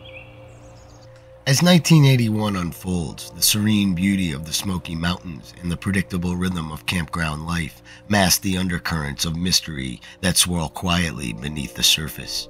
Little does anyone know, this year will etch the name Thelma, Pauline, Polly, Melton into the fabric of unsolved mysteries. Her story, a whisper among the rustling leaves, a shadow in the misty expanse of the mountain that she so dearly loves. On the morning of September 25th, 1981, the dense canopy of the Great Smoky Mountains seemed to hold its breath, a prelude to the day that would etch itself into the memory of the Deep Creek campground. Polly made an uncharacteristic choice that morning. For years, her routine had been as predictable as the sunrise, including her commitment to serving food to local senior citizens, a task that she approached with a blend of duty and delight. Yet, on this day, Polly opted out, setting aside her volunteer apron for reasons that would remain a whisper among the trees. This decision was the first thread of abnormality in what was to unfold as a mystery. Polly instead turned her focus to the mountains that called to her spirit. As she readied herself, her actions seemed no different from any other day destined for the trails, except for the palpable absence of her usual morning destination. Joined by her friends Red and Truella, the trio set off into the heart of the Smoky Mountains. The air was crisp. The path ahead was a familiar friend to Polly, who had traversed these trails countless times before. Laughter and light-hearted teasing flowed easily among them, a testament to the depths of their friendship and the joy they found in each other's company. Polly, usually keeping pace with Red and Truella, inexplicably began to accelerate, her strides growing longer, her pace quickening, until she was a solitary figure on the move ahead. At first I thought it was all in jest, a playful challenge perhaps, but the widening gap between us felt out of character. "Polly, wait up," I called, half laughing, half concerned. Yet she didn't slow down. My laughter faded into the crisp mountain air, replaced by a growing unease. What prompted this sudden burst of speed? Was Polly simply lost in thought, or was there something more pressing on her mind? As she disappeared from view, a knot formed in my stomach. This wasn't like our Polly, the friend who thrived on our camaraderie, who always made sure we were together, especially in the unpredictable wilderness of the Smokies. I exchanged a look with Truella, both of us masked in confusion and concern. We quickened our pace, hoping to catch up, to return to the comfortable rhythm of our friendship that seemed, in that moment, as distant as Polly herself.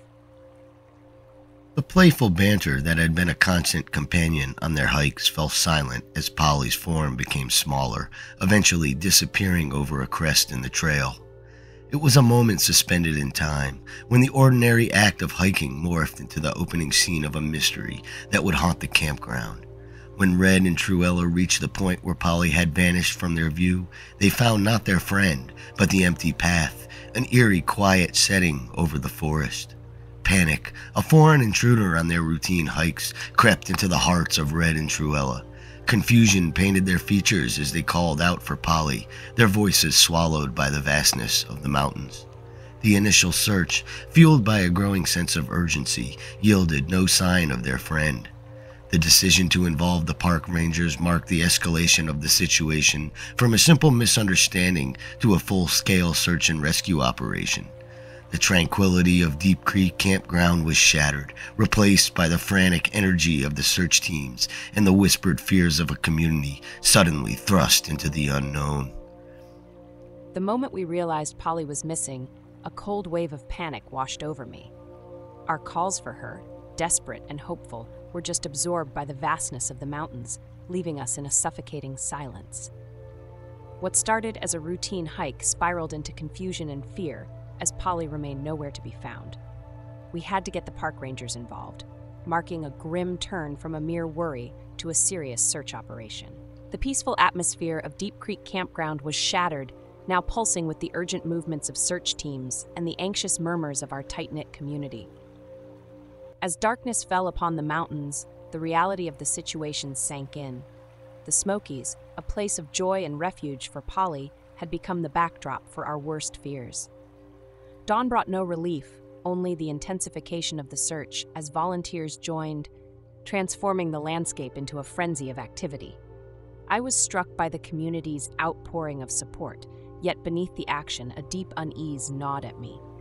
The mountains, our sanctuary, now held a mystery that seemed as vast and impenetrable as the forests themselves.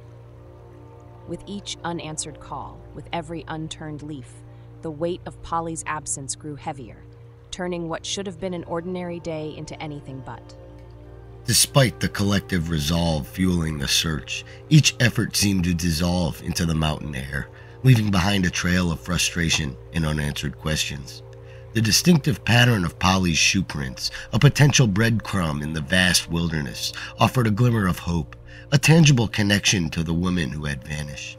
Search dogs, with their keen senses, were unleashed into the forest, their noses skimming the ground, seeking any scent of Polly. Yet, even their remarkable abilities seemed to falter against the mystery, leading only to dead ends and deepening the sense of perplexity surrounding her disappearance. The campground and the broader community of Brittain City, bound by the shared rhythm of seasonal migrants and the camaraderie of the great outdoors, found themselves united in shock and disbelief. The tight-knit fabric of this community, where newcomers were embraced only through collective agreement, now faced the unthinkable. Conversations around campfires turned somber, the laughter and stories of yesteryears overshadowed by the pervasive question, what happened to Polly? This collective bewilderment and concern underscored the deep connections formed, where Polly was not just a familiar face, but a cherished member of an extended family. As days turned into weeks without any sign of Polly, the void left by her absence became a breeding ground for theories and speculation. Some theorized the possibility of an abduction, despite the lack of any struggle or witnesses. Theories ventured into the wilderness itself, pondering if an animal attack could be responsible, though the absence of any evidence lent little credence to this idea. Others contemplated a more deliberate disappearance, suggesting that Polly, perhaps overwhelmed by secret troubles or a longing for a new beginning, had orchestrated her own vanishing act. Since the call came in about Polly's disappearance from Deep Creek Campground, the case has weighed heavily on me. Brittain City, usually alive with the camaraderie of outdoor enthusiasts, now feels subdued, cloaked in a silence that's hard to shake.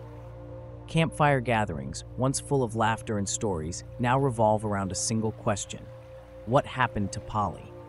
In my time as sheriff, I've seen my share of cases, but none have echoed through the community like this. The absence of evidence for theories like abduction or an animal attack only fuels more speculation.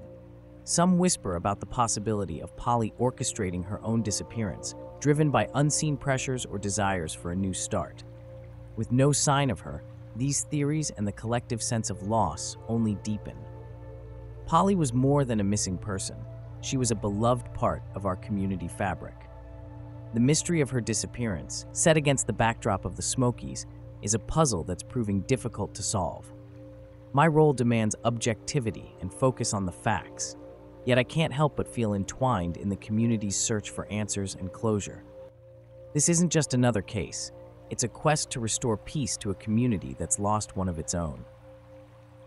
Each theory reflected the desperation and hope of a community grappling with the unknown. Whispers of otherworldly explanations even began to surface, with suggestions of supernatural forces at play in the dense, ancient forests of the Smokies. As the search expanded in scope and scale, the mystery of Polly's disappearance only deepened, casting a long shadow over the Deep Creek campground and the hearts of those who called it home. As the initial shock of Polly Melton's disappearance settled into a persistent, uneasy quiet, attention turned to the fragments of behavior and evidence she left in her wake. The day before she vanished, Polly deviated from her routine in a manner that was both subtle and striking. Her decision to make multiple phone calls from a location she seldom used for such purposes painted a picture of premeditation, or perhaps a silent cry for help. These calls, shrouded in mystery due to the lack of traceable records, became a focal point for speculation. Who was on the other end of the line? Was Polly reaching out to someone as part of a plan to start anew? Or were these conversations a lifeline thrown in a moment of distress? Who was she calling, and why keep it a secret from us, her friends? At night, the quiet of the camp was a reminder of her absence. Those calls, were they a sign we all missed? The idea that she might have been silently struggling, or even planning to leave, was haunting. Polly was the life of our group. It's hard to imagine she had troubles she didn't share. With every day that passed without a trace of her, those phone calls became a puzzle we couldn't solve, a piece of the mystery that kept us awake at night. It's the not knowing that's the worst part, the feeling of having missed the chance to help a friend in need. Further adding to the complexity was Polly's mental state. Known to be a private person, Polly had navigated the loss of her mother with a resilience that masked the depths of her sorrow. Yet, beneath the surface, there were whispers of depression, a battle fought quietly and perhaps not entirely overcome. The disappearance of Bob's Valium, a medication not prescribed to Polly but within her reach, suggested a turmoil that went deeper than many realized. Was it a coincidence, or did it hint at a desperate attempt to find solace in oblivion? 6 months after Polly stepped into the unknown, a new clue emerged, as baffling as it was unexpected. A check bearing Polly's name was cashed in Birmingham, Alabama. This city, a thread woven into the tapestry of Polly's past, suddenly became a beacon for those searching for answers. The signature on the check, a mimicry of Polly's own handwriting, suggested an involvement but fell short of conclusive proof. Was Polly alive, orchestrating her disappearance with a precision that left her loved ones grappling in the dark? Or was someone else manipulating the strands of her story, casting shadows over the truth? The cashed check did not have a clear narrative and injected a new layer of complexity into the theories surrounding Polly's fate. It stood as a solitary signpost pointing towards a life that might still be lived or a ruse crafted to mislead. The implications of this financial transaction rippled through the community, reigniting the embers of hope and suspicion in equal measure. In the search for Polly Melton, every clue seemed to deepen the mystery rather than illuminate the path to understanding. The unusual behaviors, the untraceable phone calls, and the Valium that vanished all converged around the cashed check, leaving those who sought the truth pondering the mysterious twists of fate that could hide a woman from the world or reveal her secrets to those who dared to look closer. Bob Melton, Polly's husband, found himself adrift in a sea of uncertainty, his health and spirit diminished by the weight of her absence. Friends who had shared trails, laughter, and the simple pleasures of campground life now faced the empty space where Polly once stood, her presence irreplaceably void. The fabric of the community, so tightly knit around shared experiences and mutual affection, frayed at the edges, leaving those within it grappling with a loss that extended beyond the physical. The mystery of what happened to Polly Melton remains a question mark hanging over the Smoky Mountains. The story of her disappearance touched not just those who searched the woods and called her name, but also those who hear her story and felt the chill of the unresolved fate. The emotional toll exacted by Polly's vanishing was not measured in days of searching or miles traversed, but in the quiet moments of reflection, the birthdays and anniversaries that passed without her, and the haunting realization that some questions may remain forever unanswered. The legacy of Polly's disappearance is a story of love, loss, and the relentless pursuit of truth.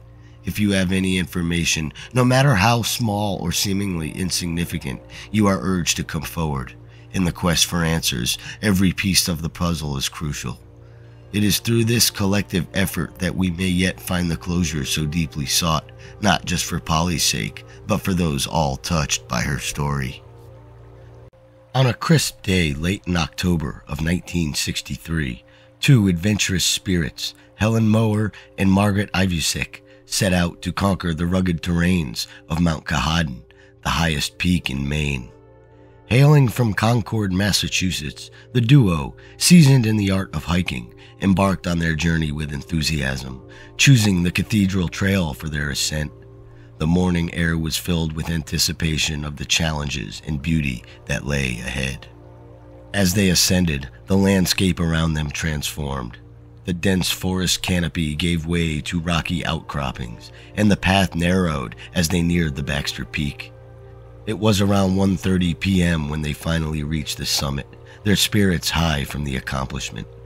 There, amidst the breathtaking vistas that stretched endlessly before them, they paused to celebrate, sharing a lunch that tasted of triumph. However, as they prepared to descend, an unforeseen tension emerged between the two. The mountain, with its serene beauty, was indifferent to the human narratives unfolding on its slopes. Margaret, driven by a desire for adventure, suggested that they bushwhack directly down the headwall to Chimney Pond. This route, untamed and unmarked, promised a shortcut through the wilderness, a direct path that veered off the beaten track. Helen, on the other hand, felt a surge of apprehension at the thought. She knew the mountain's beauty was matched by its dangers. The unpredictable terrain and the risk of disorientation were too great. Preferring the safety and familiarity of the Dudley Trail, the path they had initially taken, she voiced her concerns. The disagreement between the two friends was profound, touching on the very essence of what it meant to explore. To bushwhack was to embrace the unknown, to confront the wilderness in its rawest form. Yet, to follow the established path was to respect the mountain's power, acknowledging the fine line between adventure and peril. In the end, they chose different paths. Margaret laughed off Helen's warnings. Her decision was made. She would take the mountain on her terms, disappearing into the wilderness with a determination that bordered on defiance. Helen, with a heavy heart, watched her friend venture into the unknown before turning back to the safety of the Dudley Trail. This moment of separation, marked by a mixture of emotions, excitement, worry, and the thrill of the unknown, would later be shrouded in mystery. The decision to part ways, made on a mountain that has witnessed countless stories of human endeavor, set the stage for a tale that would captivate the imagination of many. The mountain, silent and majestic, offered no clues as to what lay ahead, its secrets hidden among the shadows and the light that danced across its ancient face.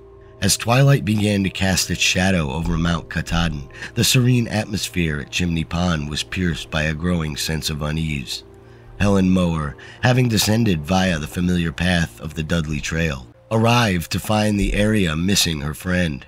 The realization that her friend was not there to greet her, as agreed, sent a ripple of worry through Helen's heart. The pond, usually a mirror reflecting the tranquil beauty of the mountain, now seemed to echo her deepening concern. The weather, as if in tune with Helen's anxiety, began to shift. The once clear skies darkened, and a foreboding chill swept through the air, signaling the approach of a storm. Mount Katahdin, known for its sudden and severe weather changes, was living up to its reputation. As Helen called out into the encroaching darkness, her voice seemed small against the vastness of the wilderness. Then, unexpectedly, a response cut through the silence.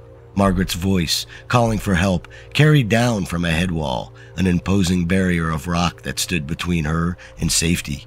She was trapped, unable to advance or retreat. The urgency in her voice was clear, even from a distance, painting a vivid picture of her predicament. Faced with this dire situation, Helen rushed to the ranger station, where she found Ranger Ralph Heath. Heath, an experienced guardian of the park, listened intently as Helen recounted the events. Despite the worsening weather, which would make any rescue attempt perilous, Heath recognized the gravity of the situation. The mountain, indifferent to the fates of those who dared its paths, was closing in with its storm. Ralph Heath, no stranger to the mountain's nature, felt a deep responsibility for the souls under his watch. His initial hesitation, born from a knowledge of the risks involved, was quickly overshadowed by a resolve to act. The life of a hiker hung in the balance, and in the world of wilderness rescue, timing could mean the difference between life and death. Thus, with determination etched into his features, Heath made the decision to intervene directly. The pending storm, the uncertain terrain, and the fading light would not deter him. In that moment, he embodied the spirit of those who serve as stewards of the wild, those who step forward when the wilderness calls, regardless of the potential risks.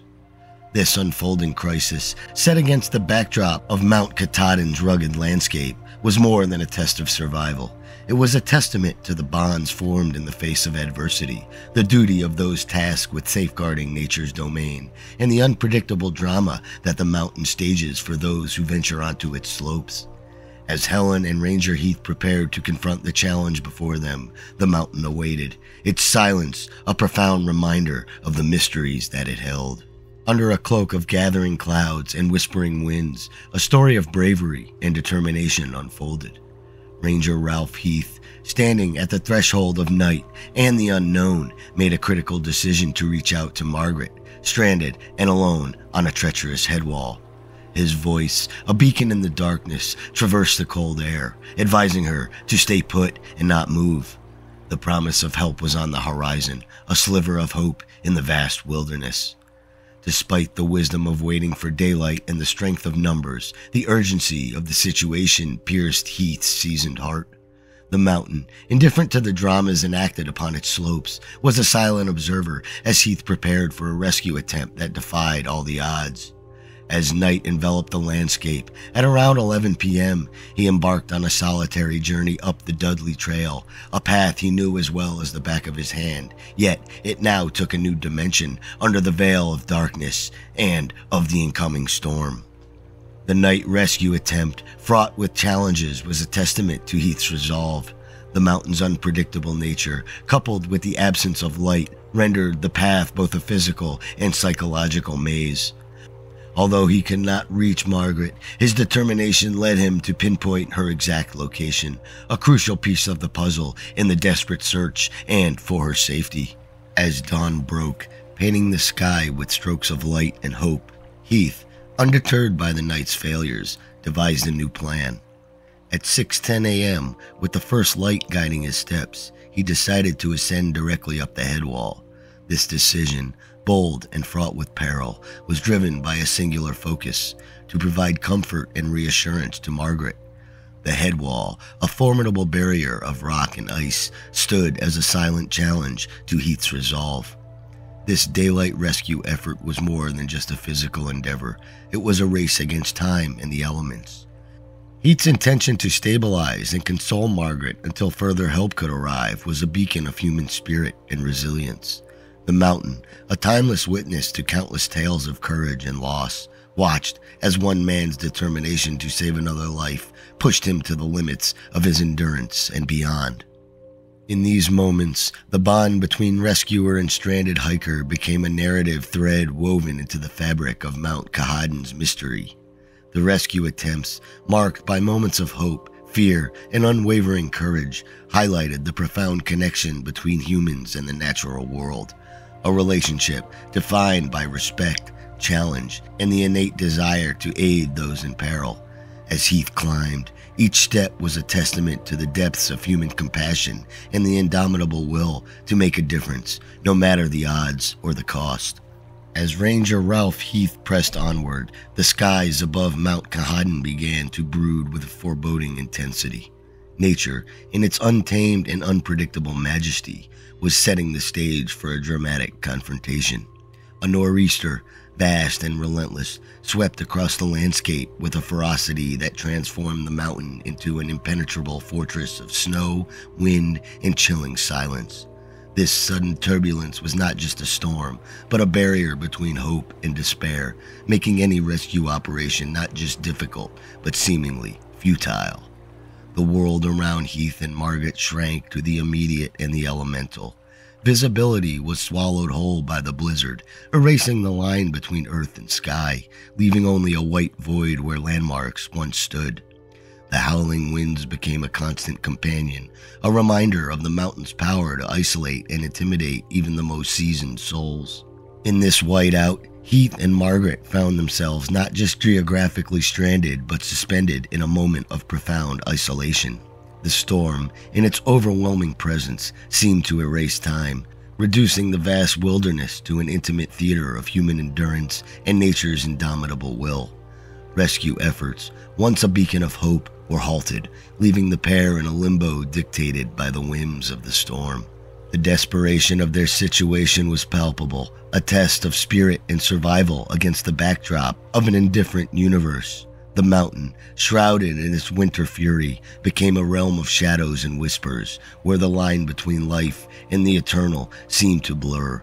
This was not just a mere physical struggle, but a journey into the heart of mystery itself, where the forces of nature conspired to weave a tale of human vulnerability and resilience. Ralph found Margaret as the storm made its presence felt on the mountain. They took shelter together, bracing against the storm's increasing ferocity. Meanwhile, a ranger sergeant ventured toward Chimney Pond, only to encounter whiteout conditions and gale-force winds by the basin. By midday, the accumulation of 18 inches of snow rendered the trailhead inaccessible to jeeps, and the sergeant's clothing froze solid, cracking at the joints due to the severe cold. Hindered by zero visibility and relentless winds, he was compelled to retreat, recognizing the grave peril that Ralph and Margaret faced, now beyond the reach of any aid or rescue. The next day, Warden Supervisor David Priest established what is now known today as an Incident Command Center at Roaring Brook, mobilizing a continuous effort of at least 35 people. Despite their endeavors, the swift snow accumulation hindered any progress. By November 1st, 5 days after Margaret's predicament began, and 4 days following Ralph's attempt at aid, the consensus was bleak. The rescue teams, having exhausted all options, concluded further attempts and rescue efforts would all be in vain. William Lowell Putnam III, a seasoned mountaineer involved since the onset, voiced on November 3rd his belief that Ralph and Margaret had succumbed to the elements earlier in the week, highlighting the futility of continuing their rescue mission. It wasn't until the following April that Margaret's body was recovered, necessitating the use of chemical salts to thaw the surrounding ice carefully. The autopsy revealed she had succumbed to severe blood loss within hours of her injury. 2 weeks later, Ralph's body was discovered 400 feet above Margaret's final resting place and was airlifted from the scene. His autopsy revealed no apparent cause of death, leading to speculation he might have simply succumbed to the cold in his sleep. In the aftermath of this tragedy, the story of Ranger Ralph Heath's unwavering commitment and ultimate sacrifice offers profound reflections on the essence of service, the depths of personal sacrifice, and the enduring mystery of human resilience in the face of nature's unfathomable forces. Ralph Heath's journey from the battlefields of World War II in Korea to the serene yet unpredictable wilderness paints a portrait of a man who found solace and purpose in the guardianship of nature. His decision to venture into the heart of the storm, fully aware of the perilous conditions awaiting him, was not merely an act of duty, but a profound expression of his deep connection to the wilderness he vowed to protect. This act of selflessness, risking his life for another, encapsulates the very essence of sacrifice, a theme that resonates deeply within the silent, towering presence of Mount Katahdin. The legacy of Ralph Heath, etched into the collective memory of the park and its visitors, transcends the mere recounting of his heroic deeds. Annual ceremonies serve as a reminder of the human element inherent in the wilderness, a testament to the values of sacrifice and service that define the spirit of those who watch over our natural landscapes. Yet, as discussion surfaces about discontinuing the tradition of remembrance, we are prompted to reflect on the importance of honoring such sacrifices, lest we forget the costs of safety and preservation in the wild. As we reflect on Ralph Heath's legacy, we are drawn into the mysteries that envelop his final journey, a reminder of the countless stories that remain untold, hidden within the heart of the wild. His sacrifice and service, emblematic of the profound bond between humans and nature, leave us with an enduring lesson about the strength of the human spirit, the value of remembrance, and the ceaseless call of the wilderness that, even in the most daunting moments, reveals the true measure of our courage and compassion. If you found this story as intriguing as I did, please don't forget to like, share, and subscribe to our channel for more content like this. Your support means the world to us and helps us keep bringing these stories to light. We'd love to hear your thoughts and theories on what might have happened to Sandra, so please leave your comments below. And if you really enjoy our free content and want to support our channel further, consider leaving a super comment for any amount. It's a great way to show your appreciation and helps me continue my work on more mysterious content. Again, thank you for being part of this community and for your support. Until next time, keep questioning and keep seeking the truth.